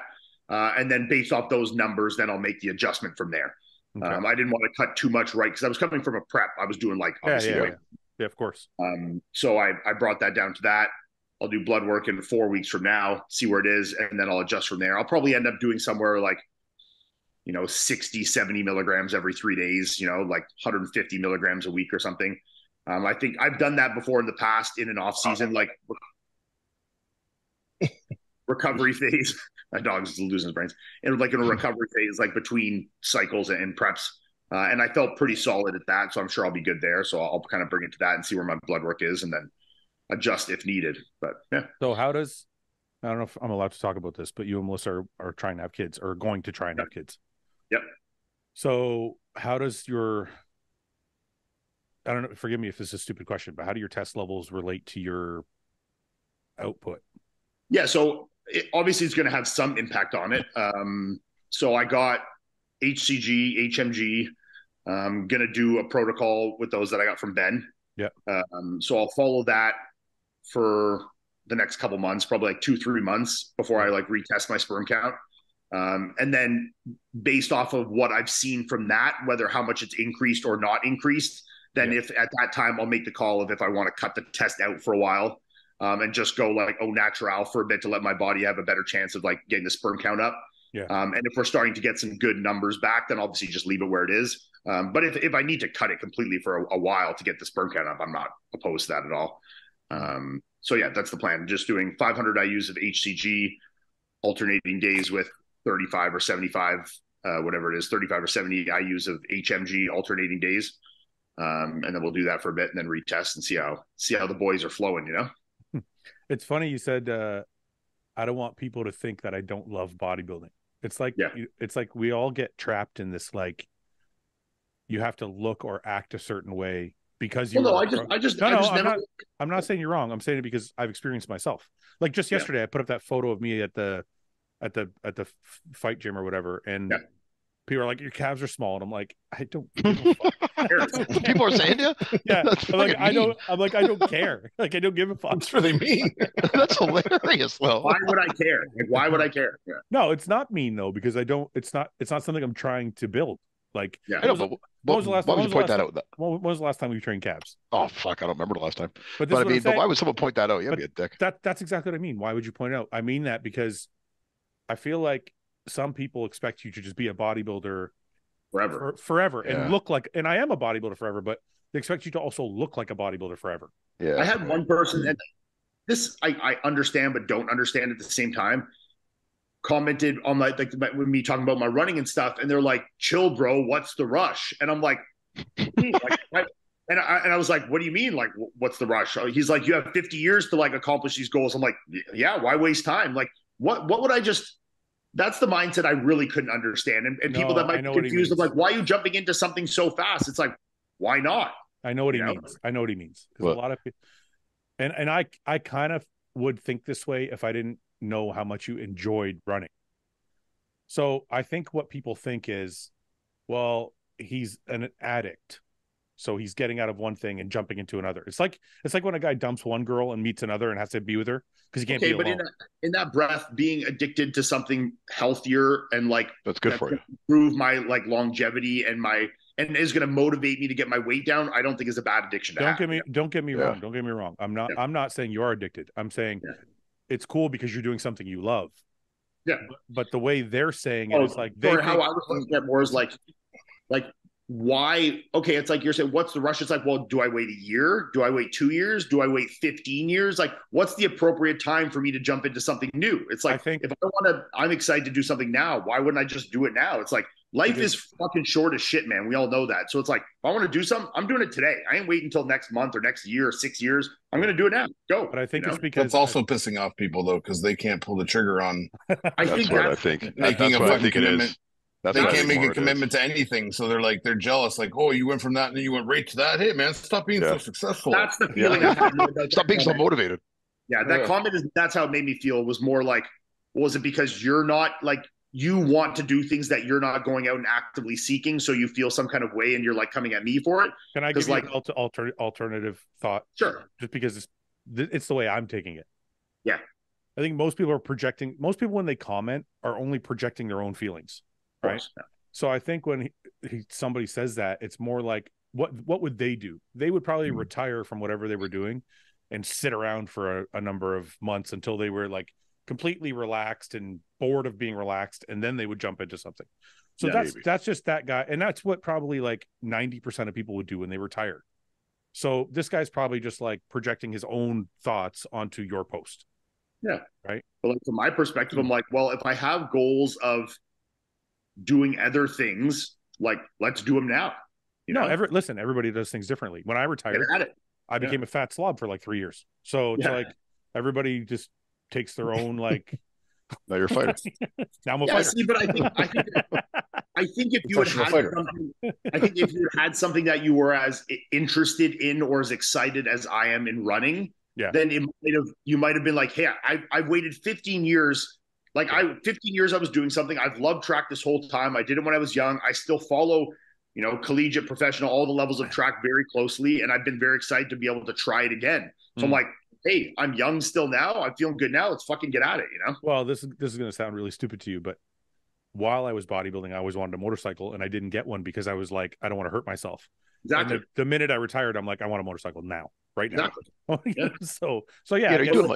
Why wait a year? Why wait? Yeah. Why wait even 2 days? You're done bodybuilding. Yeah. I'm getting a bike today. I want one now. I'm getting it today. Yeah. Do it. No, there's no need for delayed gratification in this sense. It's like, if you want to do something, especially if it's something that's productive and good for your mental health, good for your physical health, like, stop wasting time, homie. Fucking get after it. I mean, look. It's also crazy to see how much stock people put in like their appearance. Yeah. Do you know what I mean? Like, as bodybuilders, especially if you're retired, like the guy making the comment about your calves, like, what do you think about your calves ever? I don't think about mine. Like, I don't ever wait. Like, oh man, my calves fuck again. Like, I think in that person's defense, they just probably think that if you love bodybuilding, you're going to look a certain way forever. But you can. Yeah, I love basketball, but I don't fucking go play it every day. Do you know what I mean? Like, I don't. No, but what I was going to say is you can love bodybuilding for the training, not necessarily for the look, which is what I fell in love with. Me too. Like, I don't necessarily care if I have a 6-pack and 50. I think that's where there's the disconnect between like our kind of generation that's like fading into getting older and this new generation coming up. It's all appearance based. Yeah, and that's no more evident. That's no more evident than the fact that there's a physique update every fucking day. And there's a fucking this every day. I think there's also a difference, Fouad, especially with, you and I, like, where we competed for a long time as pros. We were big for a long time. Like, we've lived that life, and we still love to train, and we're always going to train. And whether the training changes to running or more martial arts based, and there's still some obviously weightlifting in there because we love to do that, like it's not like, it's not all about the one thing all the time anymore, like it's not just about that anymore, Yeah. Well, it's also this. What people don't understand is my doctor has literally been like, you have to lose muscle. Yeah. Like, I want you to lose as much muscle as you can. That's pretty much. And I've been stubborn about it because I've been training hard, and I love training hard. And that obviously keeps your muscle like where it is. But if somebody says your quads are 20 inches, I'm like, good, because that's what I'm supposed to be doing if I want to live longer. Yeah. So speaking of living longer, Paul, I talked to Dr. Khan. He said we can come up Monday for your chest. Okay, you want to go? Can you go? Yeah, because he's going to do my stem cell therapy again. I'm going to go for my second round of stem cell therapy while I'm there. Okay, so he can look at this and tell me what I need to do. Yeah, it's great because the last time I got the stem cell therapy, I got like 10 points on my GFR on my kidneys. So if I can get 10 points every time I fucking go, I'll be good to go full blast on juice again in like 10 years. For sure, yeah. right, Mike. Right when I hit about 50, we'll start lose muscle, Fouad. Crank the juice. No, but he'll take a look at your chest while we're there. Okay. And recommend a good doctor to fucking reattach it. I said to Paul, I said, there's probably a blessing and a curse because he's had that chest torn for how many fucking years now? 15. And now it's torn worse, but now he can get it surgically reattached, so it might be like better than it ever was. Well, I think so. If that's what that or ball better, is, better than it was before. You know what I mean? Like, yeah. Yeah. So yeah, it was a good thing today, though. But Paul, that was the second time I've injured you. What was the first time? Well, I was the cause of your first pec tear, and now I'm the You cause of were your just because second you're pec impatient and you would not be warm up that day. But I was gonna be like, well, that time I broke your heart. tear. Well, that's aside, then that's we'll add regularly, Mike. it. You've now completely taken away this pec, Fouad. You tore it in half. Now you tore it completely. I got to beat you somehow, Paul. Yeah, you did it. I used to have beautiful pecs too, Fouad. Thanks. people want us to fight now, Paul. They want us to fight each other. Well, Yeah, that's gonna be on hold now for a little while. because we're both going to MMA. So like, when's the match? We could do that. We'll do pay per view. I said, me. See, you're an asshole. See, I'm the nice one in this fucking relationship. Said, do you mean? My response was, I would never fight Paul. Me and Paul fight together, not against each other. But if we're both skilled fighters, Fouad, we wouldn't hurt each other. Oh, we could just like choreograph it. Yeah, yeah. Sparring, you know. We'll both be so good. We'll be You know how long so it's gonna defensive. take. You know how long it's going to take us for us to be that. It's like we might die and never be that good. I know. Like on day 3, and I'm fucking tore my pec. Day 3. Not going too well right now. Fuck. Okay, let's do some questions. What do we got here? I think Lee Priest answered half of them. He's been on a tear lately, eh? I know. For Paul, this is for you only, buddy. Okay.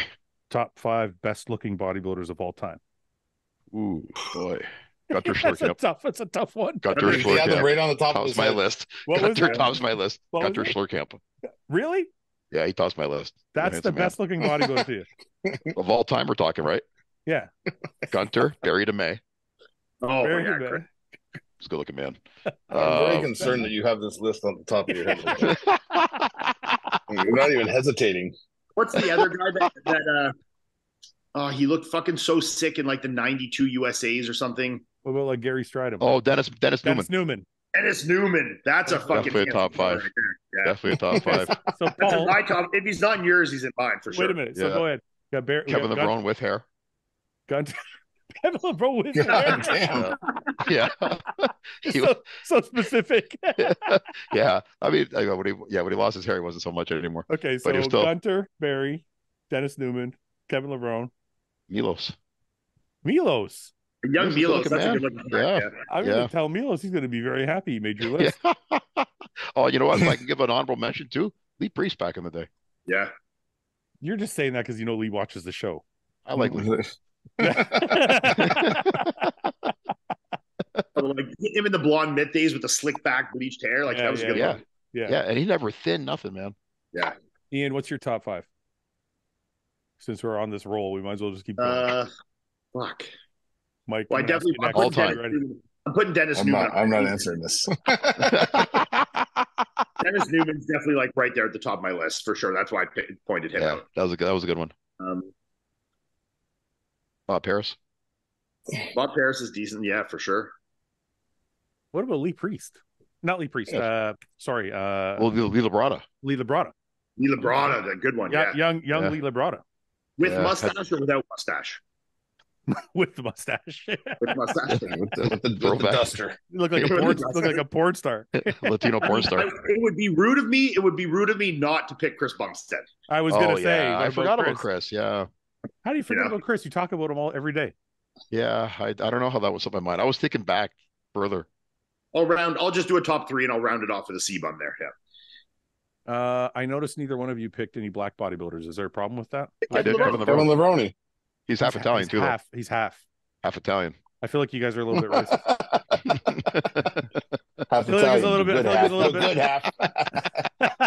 I clearly don't have the same taste in men as women because it could be all black if we picked women. Yeah. Yeah. Okay, who's the best? Well, Chris Cormier is going to get mad at me right now because I'm doing this. But who's the best looking black bodybuilder? All time. I mean, as much as I don't like him, a young Sean Ray is a good looking cat. Too feminine for me. Yeah. Who's that dude? He had like a French name with the Jerry curl. Cherry curl. Yeah, back in the 90s. Oh, Lightly muscled. French name, I think. Did you I say know. lightly muscled? Yeah, he wasn't very big.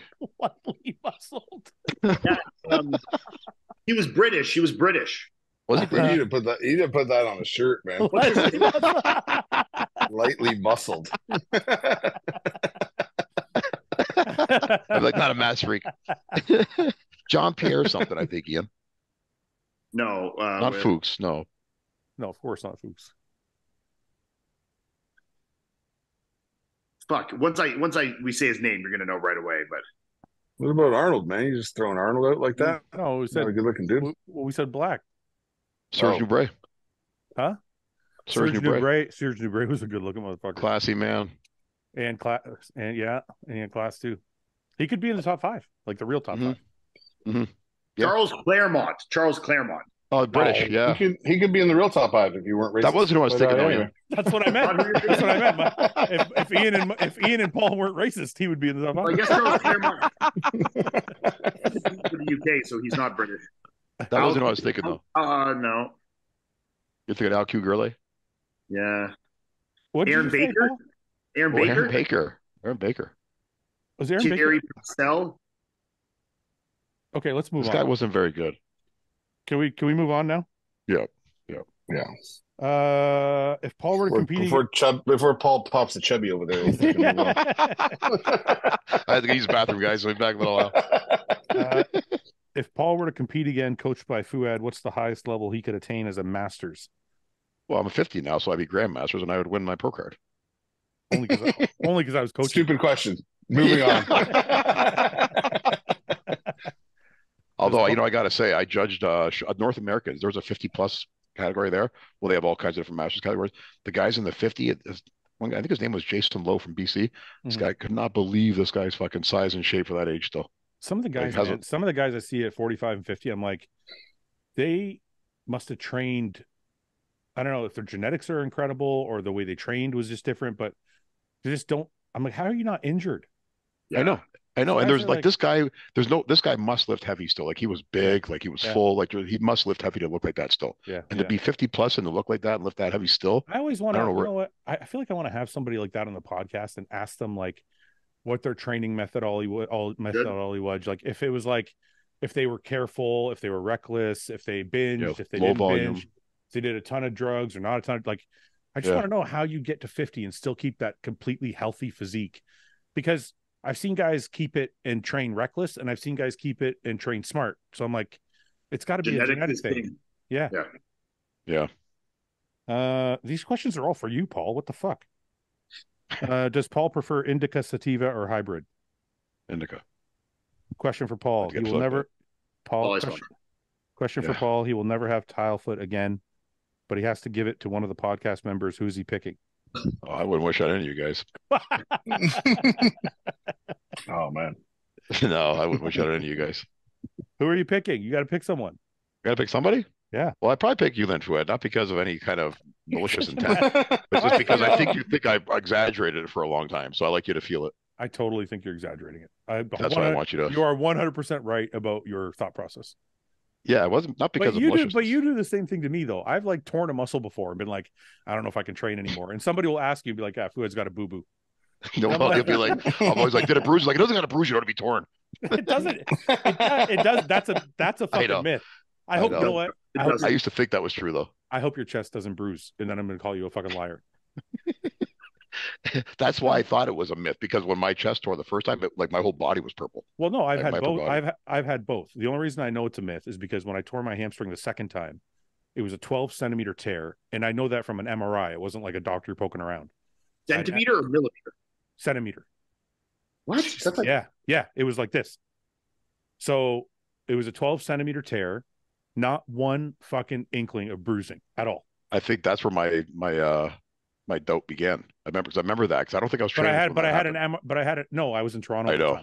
I know it, but I remember being like, it probably wasn't really torn. But then when I saw you get ready for our next show, I was like, oh yeah, fucking pussy, fucking pussy. 12 centimeters. Why would I fucking lie? I don't know. I just at the time I was like, I just thought it had to bruise. This is how you are about everything. You're just skeptical about everything. Not everything, but only from certain people. Because other people, they could say anything and they'd be like, yeah, that's true. Right? Not always, no. Okay. Sometimes. If you could restart your career from scratch and pick one coach to take you from your first pro show to retirement, who would you have? John or Hani for me. Yeah, Matt or Hani. Yeah. I mean, even Patrick, I had a lot of success with Patrick. We gelled really well. I have a lot of fun memories working with Patrick, and as like a personality, we got along very well. He just has like a very like fatherly uncle figureness to him that is like very comforting. Yeah. So I mean, any of those, I trust Hani and Matt and Patrick all very highly. I mean, any of them I would do my entire career with for sure. Yeah. Well, you're an amateur, and you just train yourself? No, I worked with. So to turn pro, I worked with Greg Doucette. Oh, that's right. You told me that before. And then some of my shows before that, like when I was doing a junior, Hassan Jama coached me. Did Greg Really? let you eat cereal? Some of the shit I ate was wild. I was eating like peanut butter and fucking jam sandwiches with bags of popcorn and like craziest shit, man. Yeah. Okay, I love that. Good diet. But I was fucking starving because it's like you eat these things, but the calorie like deficit is like extreme, you know? Yeah. Especially because he didn't really have me doing much cardio. I was doing like 10 minutes, 50-minute warm-ups before I would train. So like not much cardio, but I was eating like fucking, one P28 sandwich with one bag of like 50 calorie popcorn. So like your intake is tiny, you know? I would totally rather eat like bodybuilding diet food and eat a small amount rather than eat something delicious and only get a bite of it. Well, see, this is the problem. It's like it's nice to do at first, yeah. But then as you get hungrier, your appetite and your want for sweet food is just through the goddamn roof. Right. Like, right. Oh my god, I've never been more hungry and craving food like I did that prep. You know, it's like this. Like when you're on a traditional bodybuilding diet, for sure. When you're eating a traditional bodybuilding diet, and you're eating like chicken, rice, steak, potato, whatever. And let's say you get a cheat day or a cheat meal. The day after, you're like, oh, I want more food. Where can I get more food? Yeah. Or if you have your cheat meal like early in the day, the rest of your day is fucked. All you're thinking about is food. Or on the complete opposite side of that, I ate like bodybuilding food with almost no cheat meals of any kind for 12 years, and I completely almost eliminated my want or like cravings for that kind of food. So you know, but that's why I'm saying like I could never do. There's no way I could ever do like the if it fits your macros, where you're like. Yeah, you can have pizza, but have one slice. No, it makes it harder for sure. Yeah, I'm gonna fucking smash. Just put the rest in the fridge till later. Yeah, I can do it. I was gonna have two burgers from Wendy's tonight, and I had one instead because I was like, time to cut back, Mike. Calorie restricted. All this time, I eat this bag of Doritos I got sitting right here. You know, Cool Ranch. No, there's just original. Have you tried the nacho cheese? The dill pickle ones? Oh, that's amazing. Oh, you want to know the best chips around though? President's Choice loaded ketchup and loaded sour cream. Is that I've had the loaded sour cream? Yeah. Is that with the extra ripples? Like Ridge Ripple chips, yeah. Those ketchup ones? I had the ketchup ones. They're loaded with ketchup. Wow. Really? You know, entire bag. You know, Americans don't have ketchup chips, or they do some places. I know. And they don't have pickle either, right? I think they have pickle. They do dill ketchup and dill. I thought it was ketchup and dill pickle. Americans comment below if you have dill pickle chips. I thought it was just ketchup, but I don't know. Yeah. Oh, and I don't think they have all dressed either. All dressed, they don't do. Yeah. Yeah. I don't like all dressed anyway. No. I like all dressed. I don't think there's a chip. For commies. I don't think there's a chip I don't like. There's no chip you don't like? Is there a chip you don't like other than all dressed? Sour cream and onion, I'm not crazy about. What? I'm not crazy about sour cream. Yeah. That's regular chips are regular chips are hideous. Yeah, regular chips suck. Fucking just plain, you mean? Unless you got dip. Unless you have dip. Unless you got dip is different. Yeah, still fuck. I'm not a big chip guy though. In that same breath, if they're there in a bowl sitting in front of you, you could just fucking pile into those for 30 minutes. You know, I probably won't. Really? It's not worth the stomachache. Yeah. You got stomachache from chips? Well, if I eat a whole bag.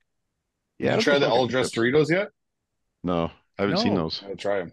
I haven't seen those. I'm gonna order them tonight. They're at Esso or whatever, Circle K, whatever the fuck's called. How well would have Fouad done at the Masters Olympia had he competed? Horribly. Would you rather A, let your dog lick peanut butter off your nuts, or B, lick peanut butter off your dog's nuts? whichever you choose would have to be live streamed for everyone to see, and it can be any breed of dog if that matters. I'll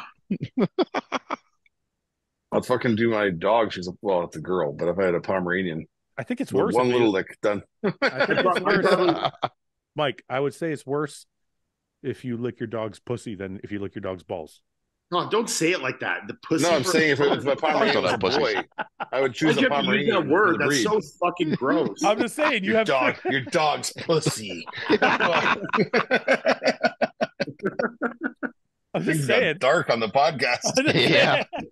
I'm just saying you so harsh. That like cut sharp. You know. Yeah. I'm gonna take a shower. I'll be back. I don't think those two words go together. I don't know if I'm licking it off my dog's dick for sure. Yeah. I can't. I would feel like I was molesting my dog if I made him lick peanut butter off my balls. I'd be like, what? But licking his balls isn't molesting him? No, because I'm just trying to get it over with. They're used to having people sniff their butts all the time. Yeah. And also, what do you want? What do you want all over the internet for the rest of life? Your fucking dick getting peanut butter licked off by your dog, or just you like doing a little lick off your dog's dick? They're both bad, but one is definitely worse than the other. I think the second one's worse. No. I don't know. I think it might be. I think you're. I would judge off your dog's balls as borderline funny. You don't have. Borderline funny. Is he going to get his dog and demonstrate? Oh no.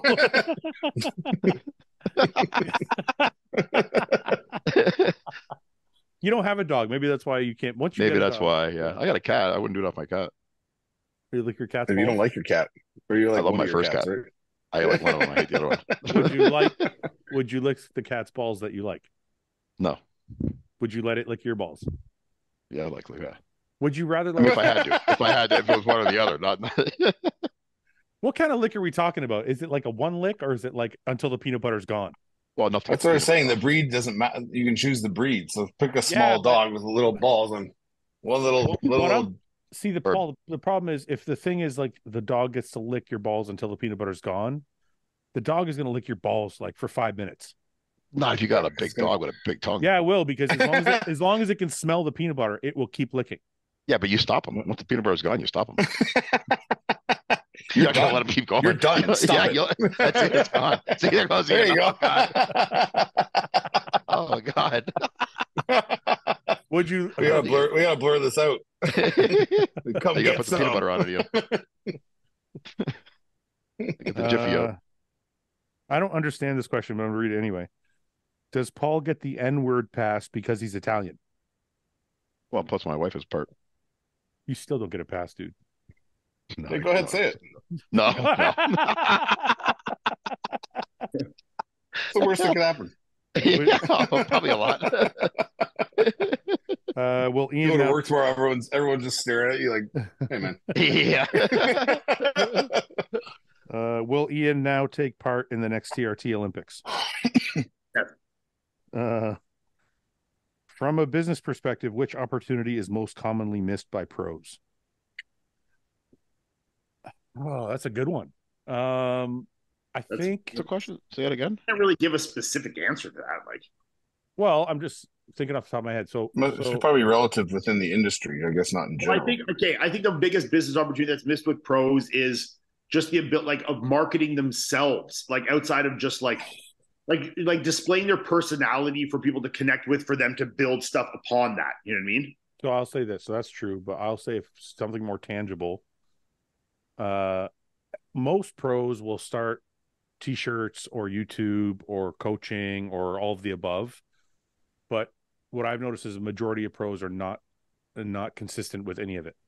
Yeah. They'll do like a shirt here and there. They'll coach a guy for a little while. They're like, it's just all very like an afterthought. And I think a lot of bodybuilders that are listening that are coming up could probably do themselves a service by, one of my friends told me a while back, he said, because I was doing that when I was a pro, and he said to me, look, I want to buy your shirt, but I don't want to buy your shirt if one comes out every 6 months. It's like, I want to support something that's going to always be there. And it's always going to be fresh. It's always going to be new. It's always going to be, I can count on it to be there like every month or every week. And if it's very inconsistent, then I don't want to spend my money. And people have a hard time taking their money out of their wallet. So they have to want to support you, but you have to be consistent for them to want to support you. I get that. So that, I think, is the biggest, because I think bodybuilders are so focused on being better bodybuilders, they forget that they can build a brand that they can take with them when they're done competing. Yeah. So, Mike, anything? You got a good business mind. You see anything? that athletes are doing wrong, maybe? I mean, like, directly, because a lot of you, like a lot of us know, like a lot of guys who are pros or a lot of guys who bodybuild, they're also trainers, right? So I think they kind of have like this walkthrough mentality of like, oh, I train people and I kind of watch them and count reps, and you know what I mean? It's not making you a better bodybuilder doing that, and it's also not making you more money because people can see that you don't give a fuck. Yeah. You're just standing there. Yeah. So if you started viewing your training people, I'm not talking about your business mind and all that stuff, but even if the most immediate impact of putting more money in your wallet, if you're training people, would be to become a better trainer and actually give a fuck about what your clients are doing and take an investment. Because if you train people and you see the mistakes these people are making and you understand how to hurdle over them, it makes you a better bodybuilder. Yeah. Because you now understand how to train yourself better. Mm-hmm. So it's a double reward in the sense that you're doing well and you're learning at the same time, right? Do you think But I agree with you saying about the merch and stuff like that and building a brand. It's like it just be authentic too, because I find that a lot of people who are doing this, they're just very, what's the next cool thing I can do that makes people want me to like want my stuff? What design can I copy? What like trend is cool right now? Just do what you feel is cool and worry about what people think of it later. Because if you're true to yourself and what you want to do and the designs you want to put out or the stuff that you want to make, then people will support you and people will be cool with it because they see that it's something you like, right? It's like, but within that, Mike, let me ask you a question. So I have released clothing that I don't necessarily love. I appreciate that it looks cool, but it's not something I necessarily wear because I generally wear mostly black and like, right. And but you can't just have a full fucking market of clothing of just black t-shirts. So I'm like, yeah, you can. Well, you can. Oh, but like pretty much all mine. You can't. No, you can. But if you're trying to like expand your demographic, Yeah, but that's the thing is with that, and like I understand what you're saying is like, and I had this discussion because I made fun of a bunch of different brands that have literally no integrity attached to them. They'll put their clothes on anybody. Yeah, it's just like I don't want everyone to wear my shit. Yeah. I'm fine with it. Just like high-end brands, they don't want everyone to be able to afford their shit or wear their shit. Do you know what I mean? So it's like I would rather have the people that fuck with me and support with me be the only people that buy my stuff. And then if I convert new people, cool. But like to get this in the masses, like everybody's wearing my shirt and it's all over the fucking place. That shit is a fucking, we all know it's here and then it's down. Okay, I'm not saying that. But what I am trying to say is like, so like I said, I like wearing primarily black, right? But I feel like within HOSSTILE, like not without going outside of like who we are, but within HOSSTILE, it's okay to follow like seasonal changes of colors and stuff like that. Like, do you agree with that? Or are you just like, no, this is what I want to wear. This is all we're putting out. No, I would just stay. I mean, I would never put out something that I'm not cool with or I wouldn't wear myself. And I figure that's like a good way to be because I want people that are like-minded like me and kind of see things the way I see them and agree with my mentality and the way I am. I'd rather understand that like Mike sells this type of clothing because that is his type of clothing. Right. So like I'm not going to go make a fucking pink shirt with fucking purple writing on it because I'll never wear that. Like I made a couple of white shirts. I've never worn them. Yeah. I don't wear white. See, I made a cream. I feel like if you have a following of like, let's say you have 1 million customers, they're not all gonna like black t-shirts.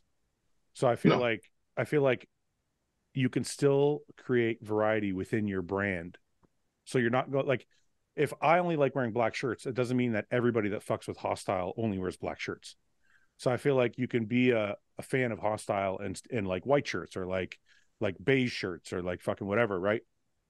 So I think that's the way I think of it. That's why I'm saying like there's certain colors I wouldn't wear, but it doesn't mean I don't like the clothing. It just means it's not my style of the clothing. Yeah. Like it's like I'm like the owner You're of just like making a design you like and putting on a different palette of shirt. Yeah, like the owner of Nike, for example. Like let's say he likes black shirts. He's not going to be able to be Nike if he just makes a bunch of black shirts. No, but I don't think Mike's also trying to be Nike, you know. So I think that's the difference between something like HOSSTILE, where you're trying to be like a big global brand, and someone like Mike that's wants to sell clothes to people that are like-minded and support his shit and just like keep it kind of like in a small group of, you know, and if the group grows, great.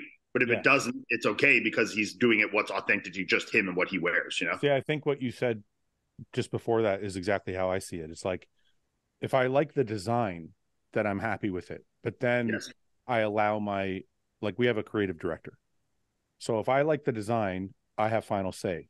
But then the creative director goes, okay, I think these colors are in season right now. Yeah, see, I do the same. I'm the same as you. But like I'll have it where me and Melissa will make and agree upon a design. Right. And then I'm like, if you want to put it on whatever shirt you think is going to do the best to sell at this time of year, or that people will like, you know, the last drop we did was black. And a lot of people DM'd and say, hey, when we can get some white shirts or beige shirts, or can we get crew neck sweaters or whatever it is. Right. But I'm also not as picky with you where I only wear black shirts. So like whatever we make, I'll wear. You know, if you do a tan shirt or a black shirt or a crew neck or a hoodie, I like them all. Because I'm liking the design that's on it, and I'm not picky with color so much. So in that case, it's not a big deal for me. I can't say I only wear black. We have a lot of different colors that I do wear. But like, for example, like recently, I know like what's in style right now is a lot of like mauve and like fucking you know, just some more pastel colors that aren't, or like for example, I want to do a pair of cargos, and we're gonna do them in like black, green, and like khaki. Yeah. Those are all cool colors. I wouldn't wear the khaki. Doesn't mean I don't think it's cool. It's just because I don't wear khaki. I would probably wear the black and the green. Yeah. So it's kind of like that. It's not that I don't like the design or like the colors. It's just shit doesn't suit me, right? So it's like, I feel like you have to, I don't want to say you have to, because you can do whatever you want, but I feel like as long as I like the design, then I have to be able to let my creative director take. When you're doing a brand your size, that makes sense. Yeah. Okay. I don't know how we got on that. How did we get to there? Oh, business. You were talking about something about business before that, though. It wasn't just about merch for a second. You said something before that about trainers just counting reps. Being a better trainer.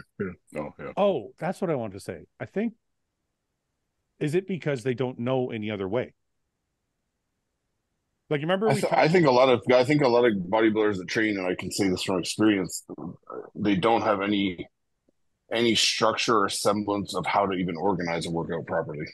I agree with that. They literally just go in the gym and like, oh, do this today and do that today. It's like they're just picking exercises, and the people that are they're teaching to don't know any better. So to them, it's all good and new and cool, and they just think that there's a rhyme and a reason to it. But I think they're literally just like walking through a gym. Oh, okay, pec deck will start here. Okay, yeah, chest press. I like this one. Cool. Okay, when there's not like proper programming and periodization of the training, I would say 95% of trainers are not doing that.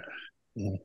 And that's it's like a double-edged sword, like Mike said, because like you're not improving your, like if you're putting effort into this programming, one, it's going to help you get better and you're going to learn and you're going to put more effort.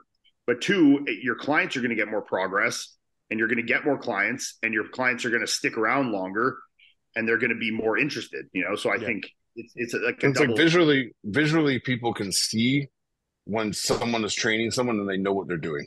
Yeah, 100%. Yeah. Like it's anybody, even if you have like no eye for whatever, you're like, man, that guy is like, he's watching every rep, he's helping this or girl, like she's understanding, like she's getting her to move in certain ways, she's getting her to this. It's like they don't have to be the best trainer in the world, but as long as they're invested in what the client's doing, right? Then the person, you might not know this person's watching you, but they've been watching you for 3 fucking months. Yeah. And then they're finally like, you know what? I see what you're doing from afar, but I want to understand what it is. So I'm going to come train with you. So it's like, you don't have to go to these lengths of being like these trainers with their fucking like tried and true ad thing. Like only a few more spots left for this, opening to my session. Like it's fucking full of shit. You're fucking empty. You have nobody. If you say that, you're empty. Like, it's true, like even what you said, like even if I just go to like my local fucking Good Life, you know, you can so tell the difference between trainers that are invested in their clients and taking proper time to do their programming, that are like level 4 or 5 trainers that like take the time to do the courses, learn, do proper programming for their clients.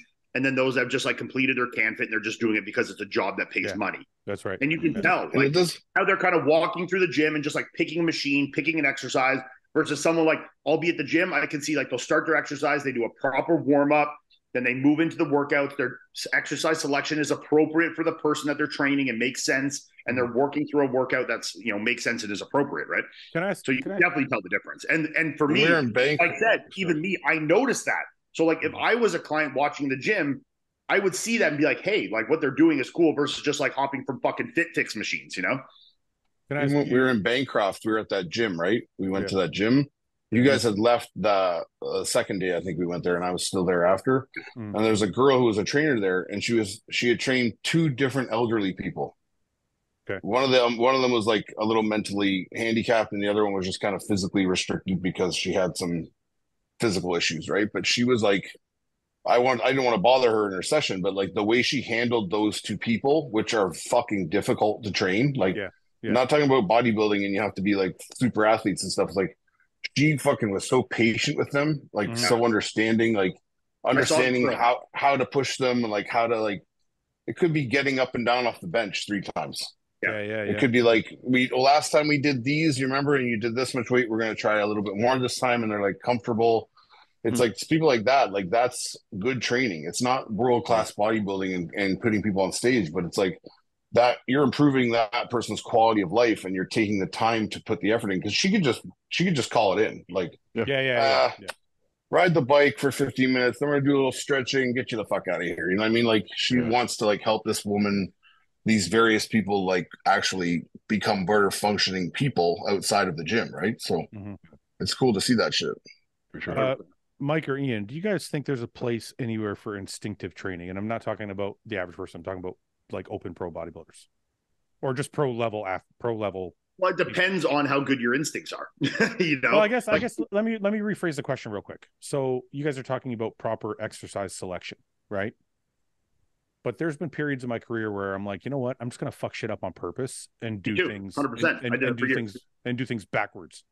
Like, like proper exercise selection would be like, okay, I'm going to start on a chest press machine and get my muscle acclimated. Then I'm going to go to like a meat and potatoes exercise. Then I'm going to go to a pump exercise.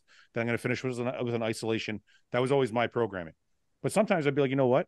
I'm going to fucking start with the isolation, and then I'm going to do another isolation, and I'm going to do the compound movement last.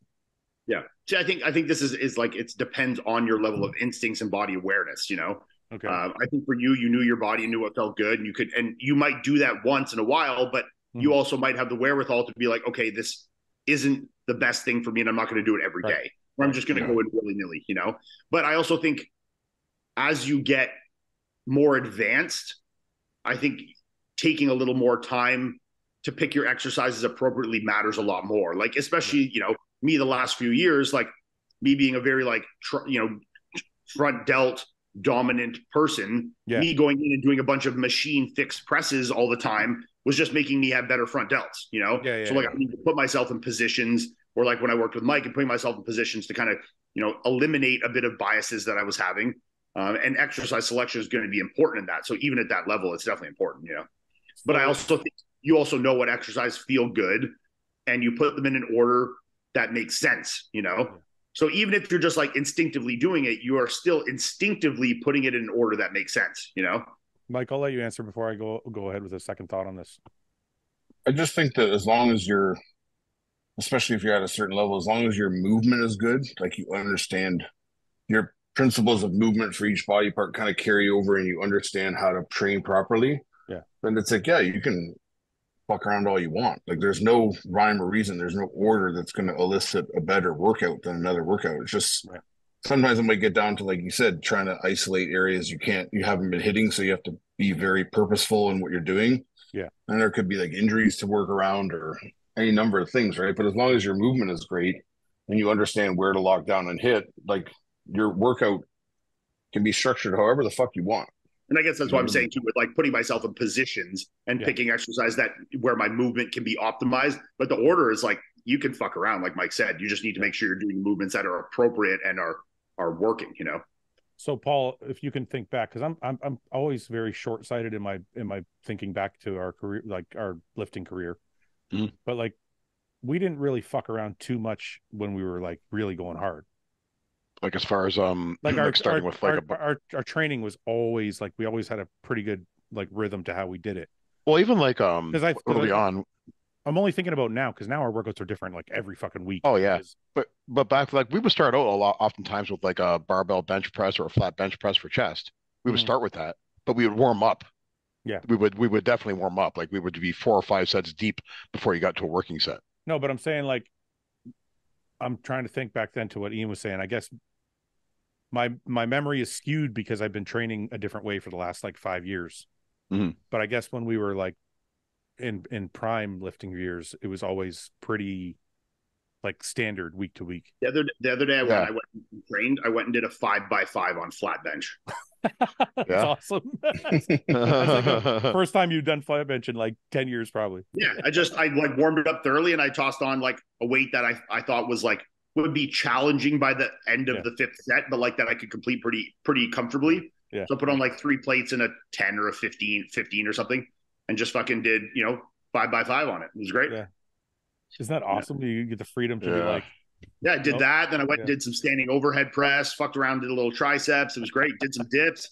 I just did dips and I was like, I'll just do 1 set as many as I can. I'm good. Fuck off, And then I had a 45-minute conversation with a kid where he just picked my brain on like every single question he could get out of me. And I like literally didn't give a fuck to sit there for 30 minutes and answer every question of his. He was like, nutrition, training, how do I get into shows? Where do I sign up? Do this? I was just like fucking gave him every bit of info I could, Sign for it.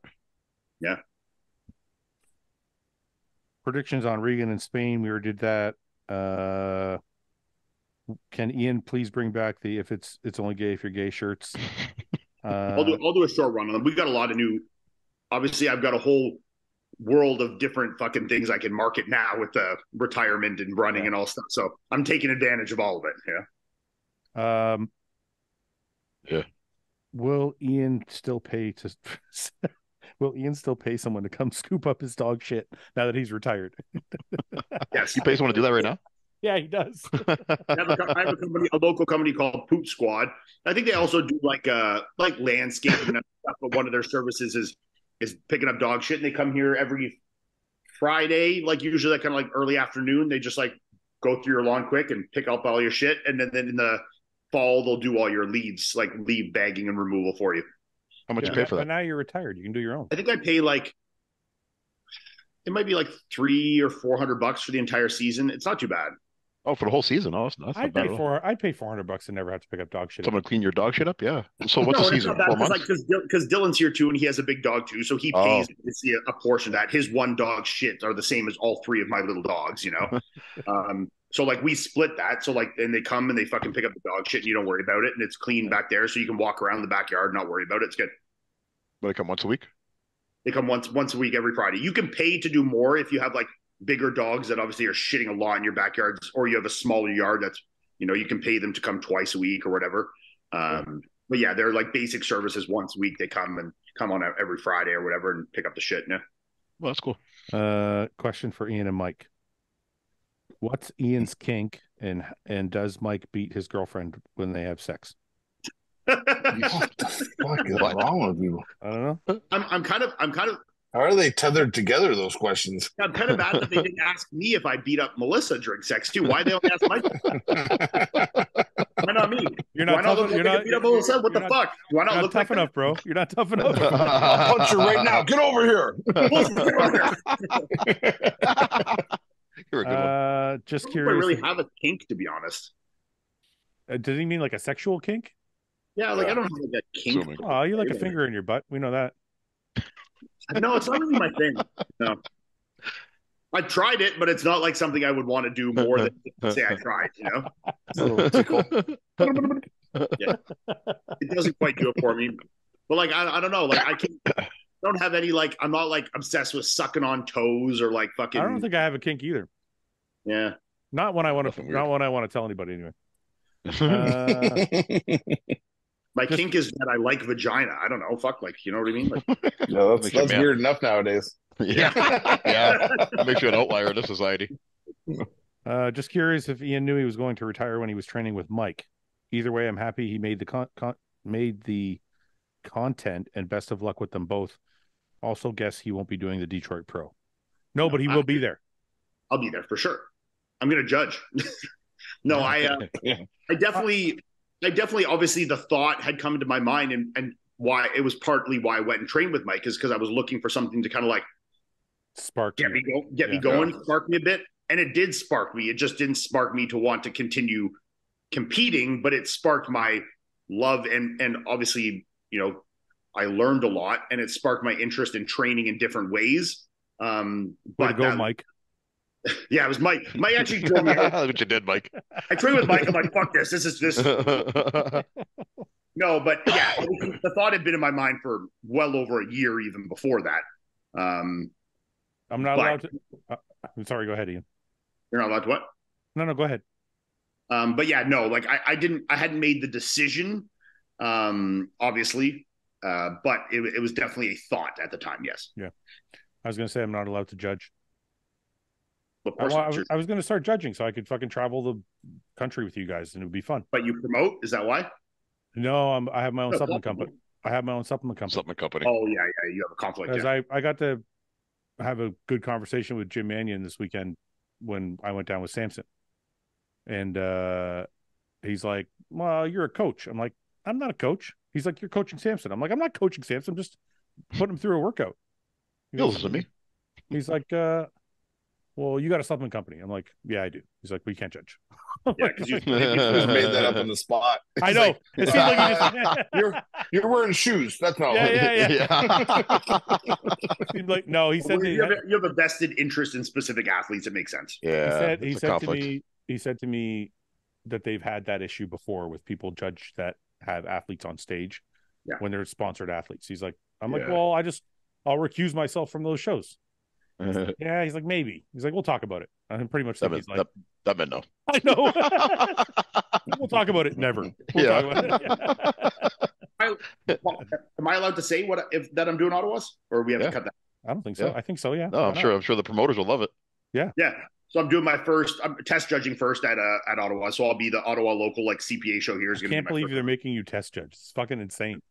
That's okay. I mean, it's not a big deal. It's part of the progress. Part of the process. I'll take one for the team, and then we'll go from there.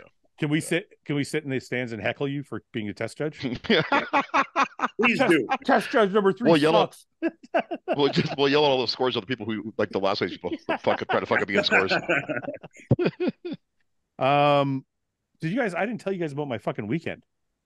So listen. I knew. Yeah. So I went with Samson to Pittsburgh to meet with the IFBB for a video shoot, an interview, and some coaching on his posing. So I get to fucking Pittsburgh. I get groceries for the Airbnb. I check in. Matt, the videographer, gets there. And then Samson calls from New York, and he's like, there's no flights to... My flight to Pittsburgh has been canceled, and there's no other flights till fucking Monday. I'm going to miss the video shoot with the IFBB. And I'm like, just fucking rent a car. I'm like, you're 6 hours away. Just rent a car and get here. It's like all the rental cars are booked. No fucking rental cars. So I get in my fucking truck. I'm like, I'll come pick you up. I get in my truck. I drive from Pittsburgh to fucking New York. I get there. How far is that? It was 6.5 hours. I get there at 3 a.m. Something like that, I think. I don't know, 2 or 3 a.m. And then we drive all the way back. Overnight. You drove at night. Yeah. We got back to the Airbnb at like 9 a.m. or some shit. Oof. I think I drank like 4 of those Ghost energy drinks and like 4 coffees.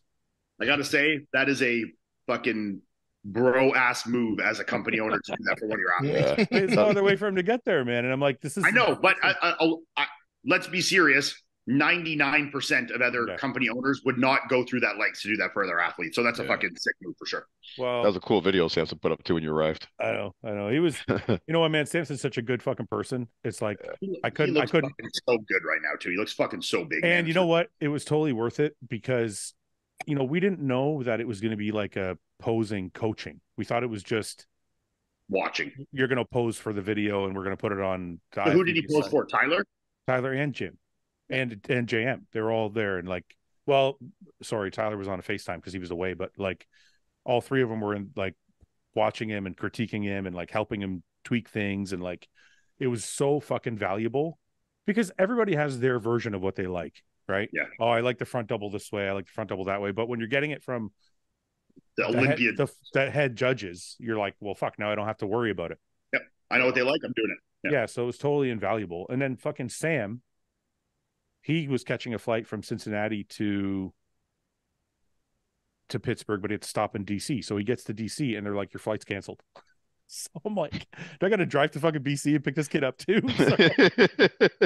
So we put him in a hotel overnight, and he was able to catch a flight the next day and get in, thank God. So we were able to get a training session with him and Samson together. On the word of Tyler too, we give a congratulations. Tyler got engaged this weekend. Congratulations, Tyler, for getting married. Congratulations. I did not. One thing was I didn't realize they all watch that. Either they watch or they get the cliff notes on the podcast. I know, because they were busting my balls about the black curtain.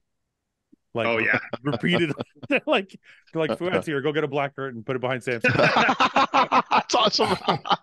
Actually, I'll read it to you too. I'm sure he will. Read what to me? I'm gonna read. When I sent Tyler a voice note. Obviously, when I made the decision, I wouldn't be competing at the Olympia. I just wanted to we talked about this. Yeah, yeah, and just wanted to do them the courtesy of letting him know and kind of saying why I was doing what I was doing, and wanted to let him know it wasn't like a health thing. I'm perfectly healthy. It's nothing to do with that. Yeah. And he just wrote a long note saying, first and foremost, like, thank you and glad to hear everything's good and blah blah blah. And then he said, I'm not a big video watcher, but a couple of my friends watch the podcast, so I've listened to quite a few of them now. And how you guys break down bodybuilding for the fans really helps people understand the sport better. So thank you for that. So that was cool to hear from Tyler. That's awesome. That's really nice. Yeah. I gotta tell you this though. So I got a chance to spend a little bit of time with Jim Mannion, and I can't believe he's fucking 80 years old. Crazy, eh? He's totally fucking sharp. He's in there doing shrugs. He's like, yeah, I got to work on my traps. I'm like, but the funniest part about it, no, he's a machine. But the funniest part about it, I told Paul this. So there's a side door that goes to the parking lot of their gym. So he leaves. He says bye to everybody. He knows who Sam is, which is really cool. I'm like, does this like 80-year-old man keep track of like all the social media shit? Yeah. But he knows who Sam is, which was cool. But he goes to leave, says bye to everybody, and then he walks away. And I'm like watching him walk away. He goes this way and he turns the corner, and the door is right there. And he picks his foot up, and it was one of those doors like that's like flat with the steel bar across the middle. Kicks it that you have to push open. Yeah. Picks his foot up and boots the door open, and I'm like, "What the fuck? Like, what did I just watch?" It's like 80-year-old man just like front kicks the door. Yeah, so I had no idea why he did it. So afterwards, we say bye to JM, and we're leaving, and I realize the door sticks. So I'm like trying to open it, I can't open it, so I have to like push it really hard. But I'm like, it was just funny because at the time I'm like, "What the fuck is this 80-year-old man just like front kicking doors?" I'm like, "What's going on?" But then it clued in. See you guys. Yeah. It clued in as to why. Awesome. It was fucking hilarious. Impressive as fuck that a guy that age is kicking doors to begin with, For sure. Honestly, man, I hope if I even make it to 80, I hope I'm that like sharp. Yeah. Anyway. Good for him. Do you prefer cereal pre or post workout? Post workout. Fouad, all the time. Fouad versus Phil Fouad versus Phil Baroni. I don't know why that like he kicked the shit out of him. He kicked the shit out of me. Who's that? He's like an MMA fucking legend. He's an ex-UFC fighter. I have a hard time connecting with my legs ever since I broke my foot. It also created an imbalance from right to left. Any tips on activation techniques and warm-ups to help the mind-muscle connection? Anybody, Mike or Ian, you want to take this? Mike? Make sure your foot's not broken still. That's for sure. Wait till your foot's healed. What if it's healed and you still have an issue? I mean, I think it would be best to probably try and do more unilateral movements, like so you can isolate that leg and get the feeling better without any bias from the other leg and assistance from the other leg. So doing like single leg press, single leg extension, single leg ham curl, things I think that can help build that connection with that weight, that leg being the one that's taking the load. And make sure that that ankle flexion's what it should be on that broken foot, because if it's not moving right, it's just the other side's just gonna compensate. Yeah. So and that work on that ankle mobility for sure. Yeah. Okay, we're gonna do a few fast ones because we're past the time. So, and what's Ian gonna do for money now? The same things I've always been doing, bro. No, but I mean, obviously, there's other things I want to do, like the judging and stuff like that. If I want to coach, if I'm not going, obviously you can't judge and coach at the same time. But there's other things I want to do. But no, I mean, my sponsors haven't gone anywhere. I'm still getting paid by them. You know, and then there's other things now I freed up time and energy to do that I can do, you know, like obviously, you know, there's other things we've talked about, business stuff that we, you know, maybe I'd like to do in the future. You know, and then judging, coaching, whatever it is. I mean, the world is my oyster, man. I can do whatever the fuck I want now, you know? Right. You can still coach if you're judging. You just can't coach competitors. Yes. You can still do so lifestyle I'm clients. I'm gonna start potentially taking more like lifestyle clients. Yeah. And people that just want to like get in shape. And I have a few of those already. But in terms of competitive clients, I don't want, you know, look, maybe I'll judge and it won't be something for me. And then I'll get more into coaching. But I want to at least explore that avenue first before I start taking on 100 fucking competitive clients and like, hey, sorry guys, I actually want to judge full time. I gotta let them go. So it makes sense in order of operations to do the judging first, see how I feel about that and kind of what I can do in there. And then from there, I can make the decision. You know? Yeah. Mike, if you had to estimate how much money you've spent on tattoos, what would it be? Fuck. I have no way of figuring that out, to be honest. Over such a long period of time, it's fucking. Give us an over 20K or less than 20K. I was going to say 10. Yeah. Probably, around 10 ish. I'm going tomorrow for my consult. Yeah, I want to finish my arm. You're getting an H on the top of your head? Yeah. Mike's got a W. I want to get an H. I was thinking about that. I was like, now that I'm not competing, I want to complete the sleeve, you know? Well, I got the top part of my arm. Like I have a tattoo here. I want to kind of finish. I want to get my forearm done because I can never enjoy the opposite. I already have my forearm done. You can't be a fucking MMA fighter without sleeves, man. So you got to get going. That's not why I'm doing it, Mike. Don't get our calves done too, Fouad. Can I tell you? I'll tell you why, Mike. You have a Harley and you're doing MMA. You need to be covered in tattoos. Either one of those activities requires full sleeves. 100%. Listen, I'll tell you why I'm doing it. This is why I'm doing it. I have 2 tattoos, and I haven't been able to enjoy either one because they're in places I can't see. Yeah. So I always want to get my forearms done, or one of my forearms done at least, so I can enjoy the fucking actual tattoo I have. Yeah. Does that make any sense to you, being a tattoo guy? Yeah. No, you don't give a shit. I don't see my back tattoos ever, so I don't get to enjoy them at all. No, of course not. But do you ever like look at your arm tattoos and shit? Probably not. I honestly don't. Like, I just don't even notice them anymore. Yeah, you stop noticing them. I don't even notice the one on my forearm anymore. Yeah. Yeah. Well, we'll see. I'm gonna go talk to him. I like Rob Brown. I like him a lot, so I'm gonna go talk to him, see what he can think of for a design, and then maybe I'll get it, maybe I won't. Yeah. Okay. Last one. Oh, I got a couple questions for you guys. If I had Kool-Aid, you know the squirt Kool-Aids? Yeah. You know, like flavor stuff for your water?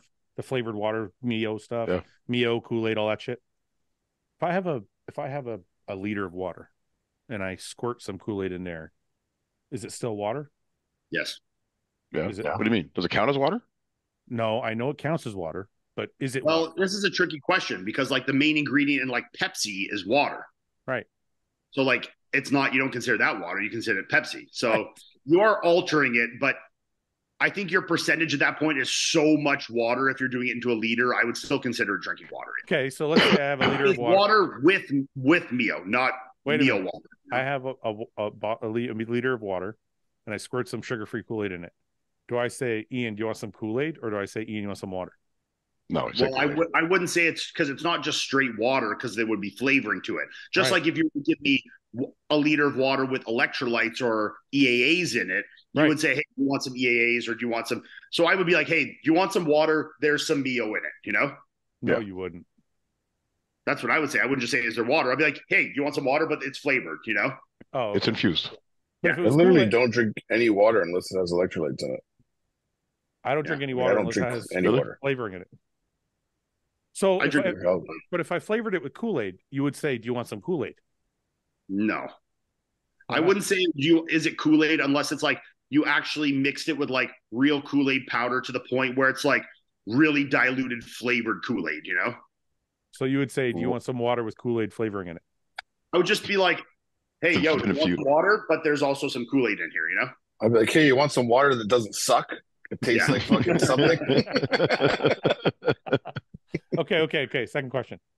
Would you ever use white or purple onion as a garnish? I use it all the time.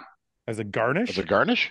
I use red onion, purple onion, like in my salads and stuff all the time. That's not garnish though. That's But you're eating that. You're eating it. So what do you mean as a garnish then?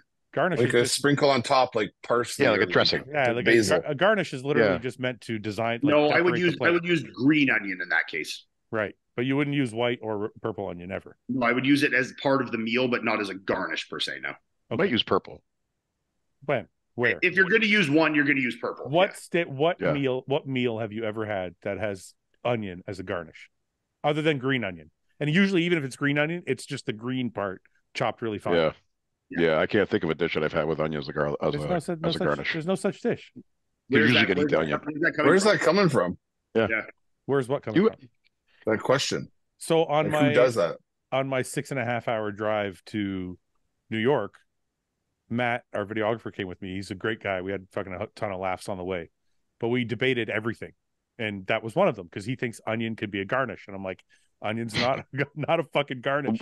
He's in like, what dishes, Matt? It could be, but you usually put. He's like, well, you can use it. I'm like, look, there's no hard and fast rules. You can make anything a garnish, but typically, I've never seen it on a meal. Did you ask him what meal he would do that with? Technically, you could sprinkle a little bit of chicken on top and call it a fucking garnish. You know what I mean? Yeah. If you don't eat it, it's a garnish, really. So he's like, you're making. You can eat garnishes too. Yeah, you can eat garnishes because parsley's a garnish, and you can eat parsley. It's not like but cilantro. But you don't. Yeah. But this is like we had this like debate for like an hour because he's like, but you're saying two different things. You're saying I can use it, but you wouldn't, and I'm like, yeah. It's not allowed, but if you did it at a restaurant, they'd think you're a retard. Well, you're actually kind of in turn proving that it's only gay if you're gay by doing this, if you realize. Oh no. Because like you wouldn't do it. It's only a garnish if you think if it is a garnish. Exactly. Like you wouldn't suck a dick, but you could and still not be gay, you know? Okay, last one. You inadvertently help me out there. Okay, last one. This is making me hungry. What should I order? It's all this onion talk, huh? I don't know, but whatever you order, I'm probably gonna end up ordering. Listen, last question. So let's say you're mashing up ground beef in a frying pan, right? Ian, are you with me? Mike? I'm listening. I'm with you. You're mashing up ground beef in a frying pan, and then you're gonna put spices on it, right?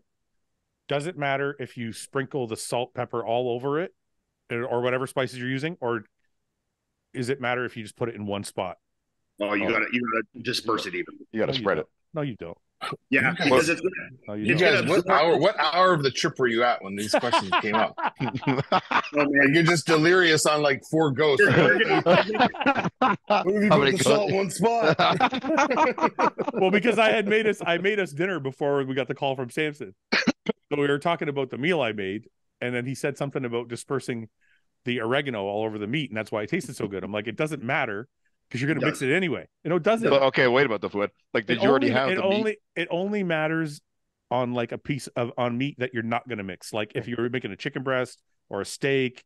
Then if you're doing it on raw meat in a pan, it's going to absorb into that meat more. So I think you need to evenly disperse it because I think no matter how much you chop it up, there's going to be hot spots of that seasoning. That's matter what what. I think. There's no way. I agree. 100%. Yeah. Okay, first of all, you can't cook, so it doesn't matter what you think. I can do basics. I can cook. No, because I can put a Pop-Tart in the toaster easily. The ground beef will create its own juices, and those spices are going to be diluted into the juices anyway. And maybe in something with as much fat and water as ground beef, I might agree with you. Sure. Well, that's all I'm saying. I just said ground beef. I didn't say like anything else. But don't you drain that shit? No. It's delicious. Hey, what if you're cooking 99-1 turkey? Are you going to disperse it more or pour it on one spot? I'm probably still going to. I mean, I disperse it anyway, but I don't think it makes a difference with ground meat. I think it does. Yeah. I think it depends on what stage it's in. Like if it's a big ball still that you haven't mashed up yet, then yeah. But if you already got it all like broken up, why would it matter? I think Ian's right. You're gonna have some hot spots. Yeah. Okay, just to prove you guys wrong, because he said the same thing. I literally made dinner the next night and put all the spices in one corner of the pan, and it tasted exactly the same. With ground beef, though. Yes, with ground beef. I didn't. You don't drain your ground beef. No, why would I? I think you should make a meat bowl and then pack the center with just the spices and cook it. And you can't flip it. till the Well, end. if you can't disperse it, then you guys are No, right. you have to wait till it's like cooked and then mash it down and see if it spreads out properly.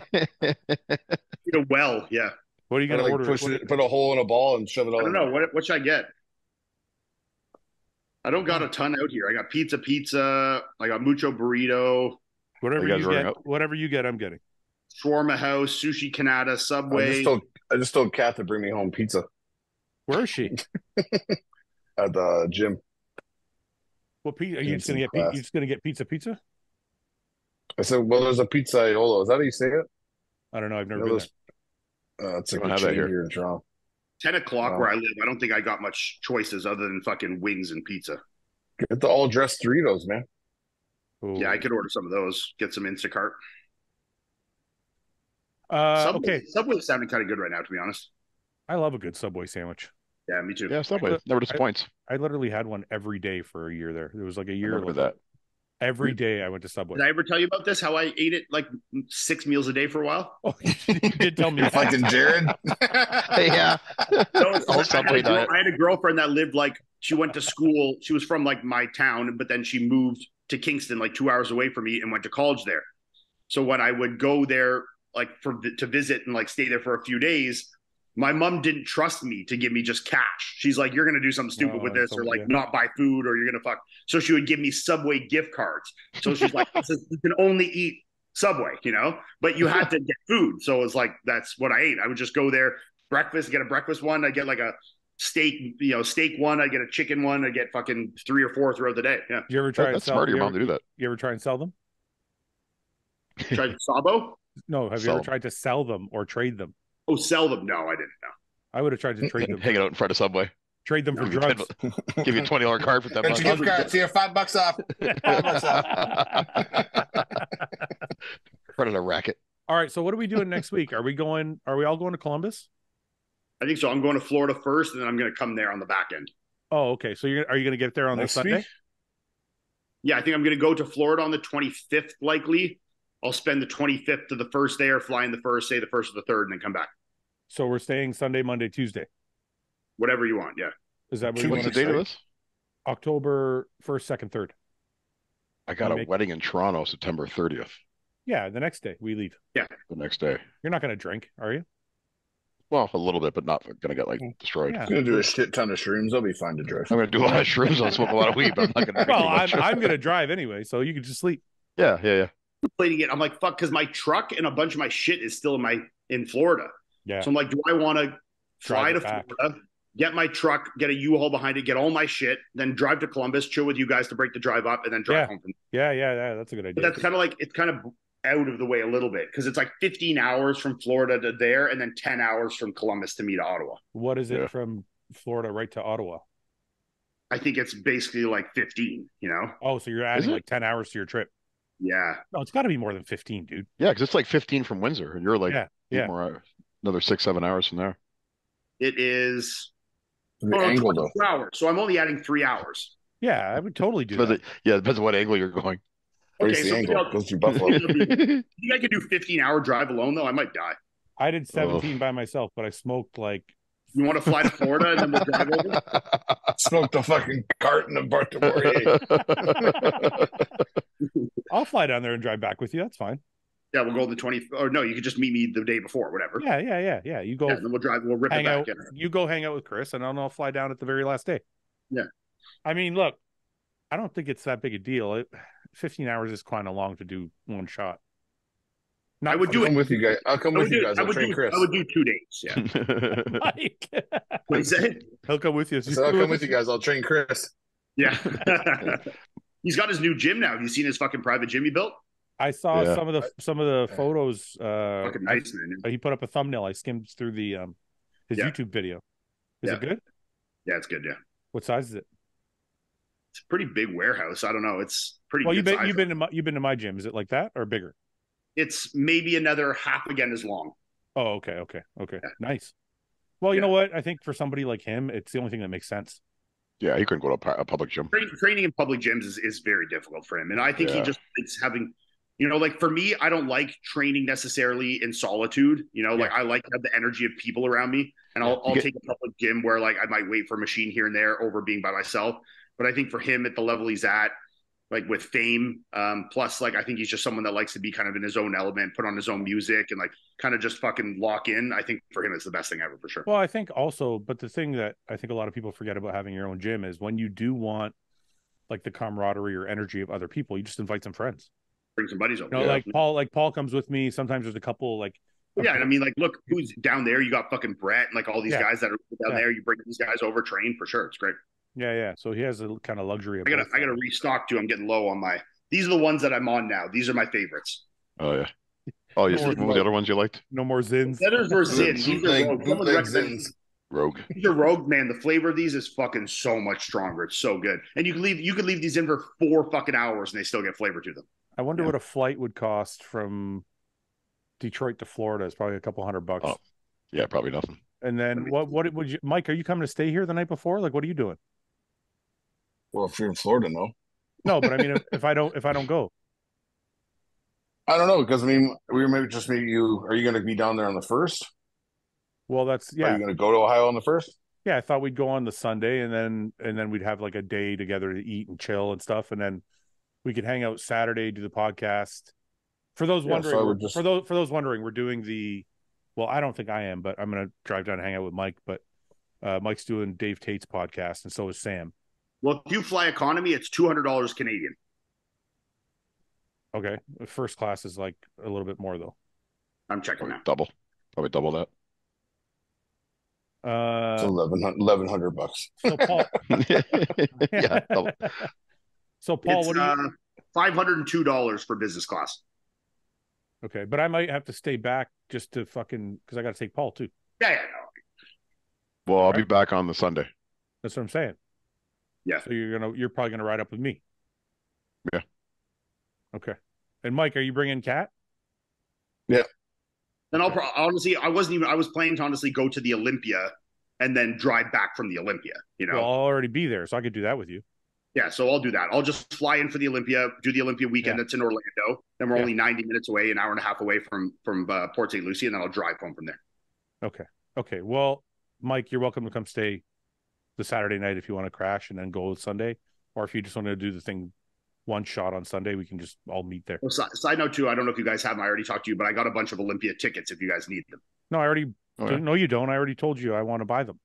Oh, okay. So I have mainly six that are all together. So whoever needs tickets, my mom obviously wants to get rid of them. So we got me, you, whoever else needs them. Well, Mike is sponsoring the show, so Mike, you're probably going to get free tickets anyway, right?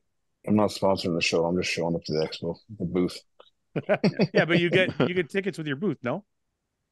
I don't think because we don't sponsor the show, we just have a booth. Okay, from what I understand. Well, if you need tickets, then I have 6 that are on the row, so that's 4 of us can sit together right there. Yeah, okay, and then maybe what we'll do is we'll auction off the other 2 to fans, and they get to sit with us, and I'll make a premium on them. Oh, there you go. Julian suggested that. He's let them in on the business plan now.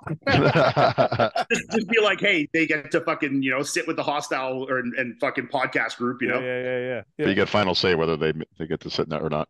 Yeah, we have to vet them. Yeah, still gotta vet them. You're a fucking weirdo. You're out of here. Yeah. Cool, and you're paying 15% over ticket price. Yeah. All right, Paul, leave us with a prayer. Well, we got a few things to pray for tonight, Fouad. My pack, your arm today. Why don't you add in something for Neil too? Oh yeah, right. Yeah, okay. All right. Well, dear leader, want to pray for Neil and his family, and my pack, and Fouad's arm, Ian's running abilities, Mike's fighting, and your shoulder too, Mike. Just strength for us all to get better and carry on, keep fucking doing shit. Keep giving her. That's it. Yeah, keep giving it. Keep giving her 100%. Right. And continue to not be entered. Yeah, continue to not be entered as always. That's always in our prayers. May none of us ever be entered. Amen. Amen. Amen to that. All right, boys. Have a good night. All right, All right. Bye. Good night, you guys.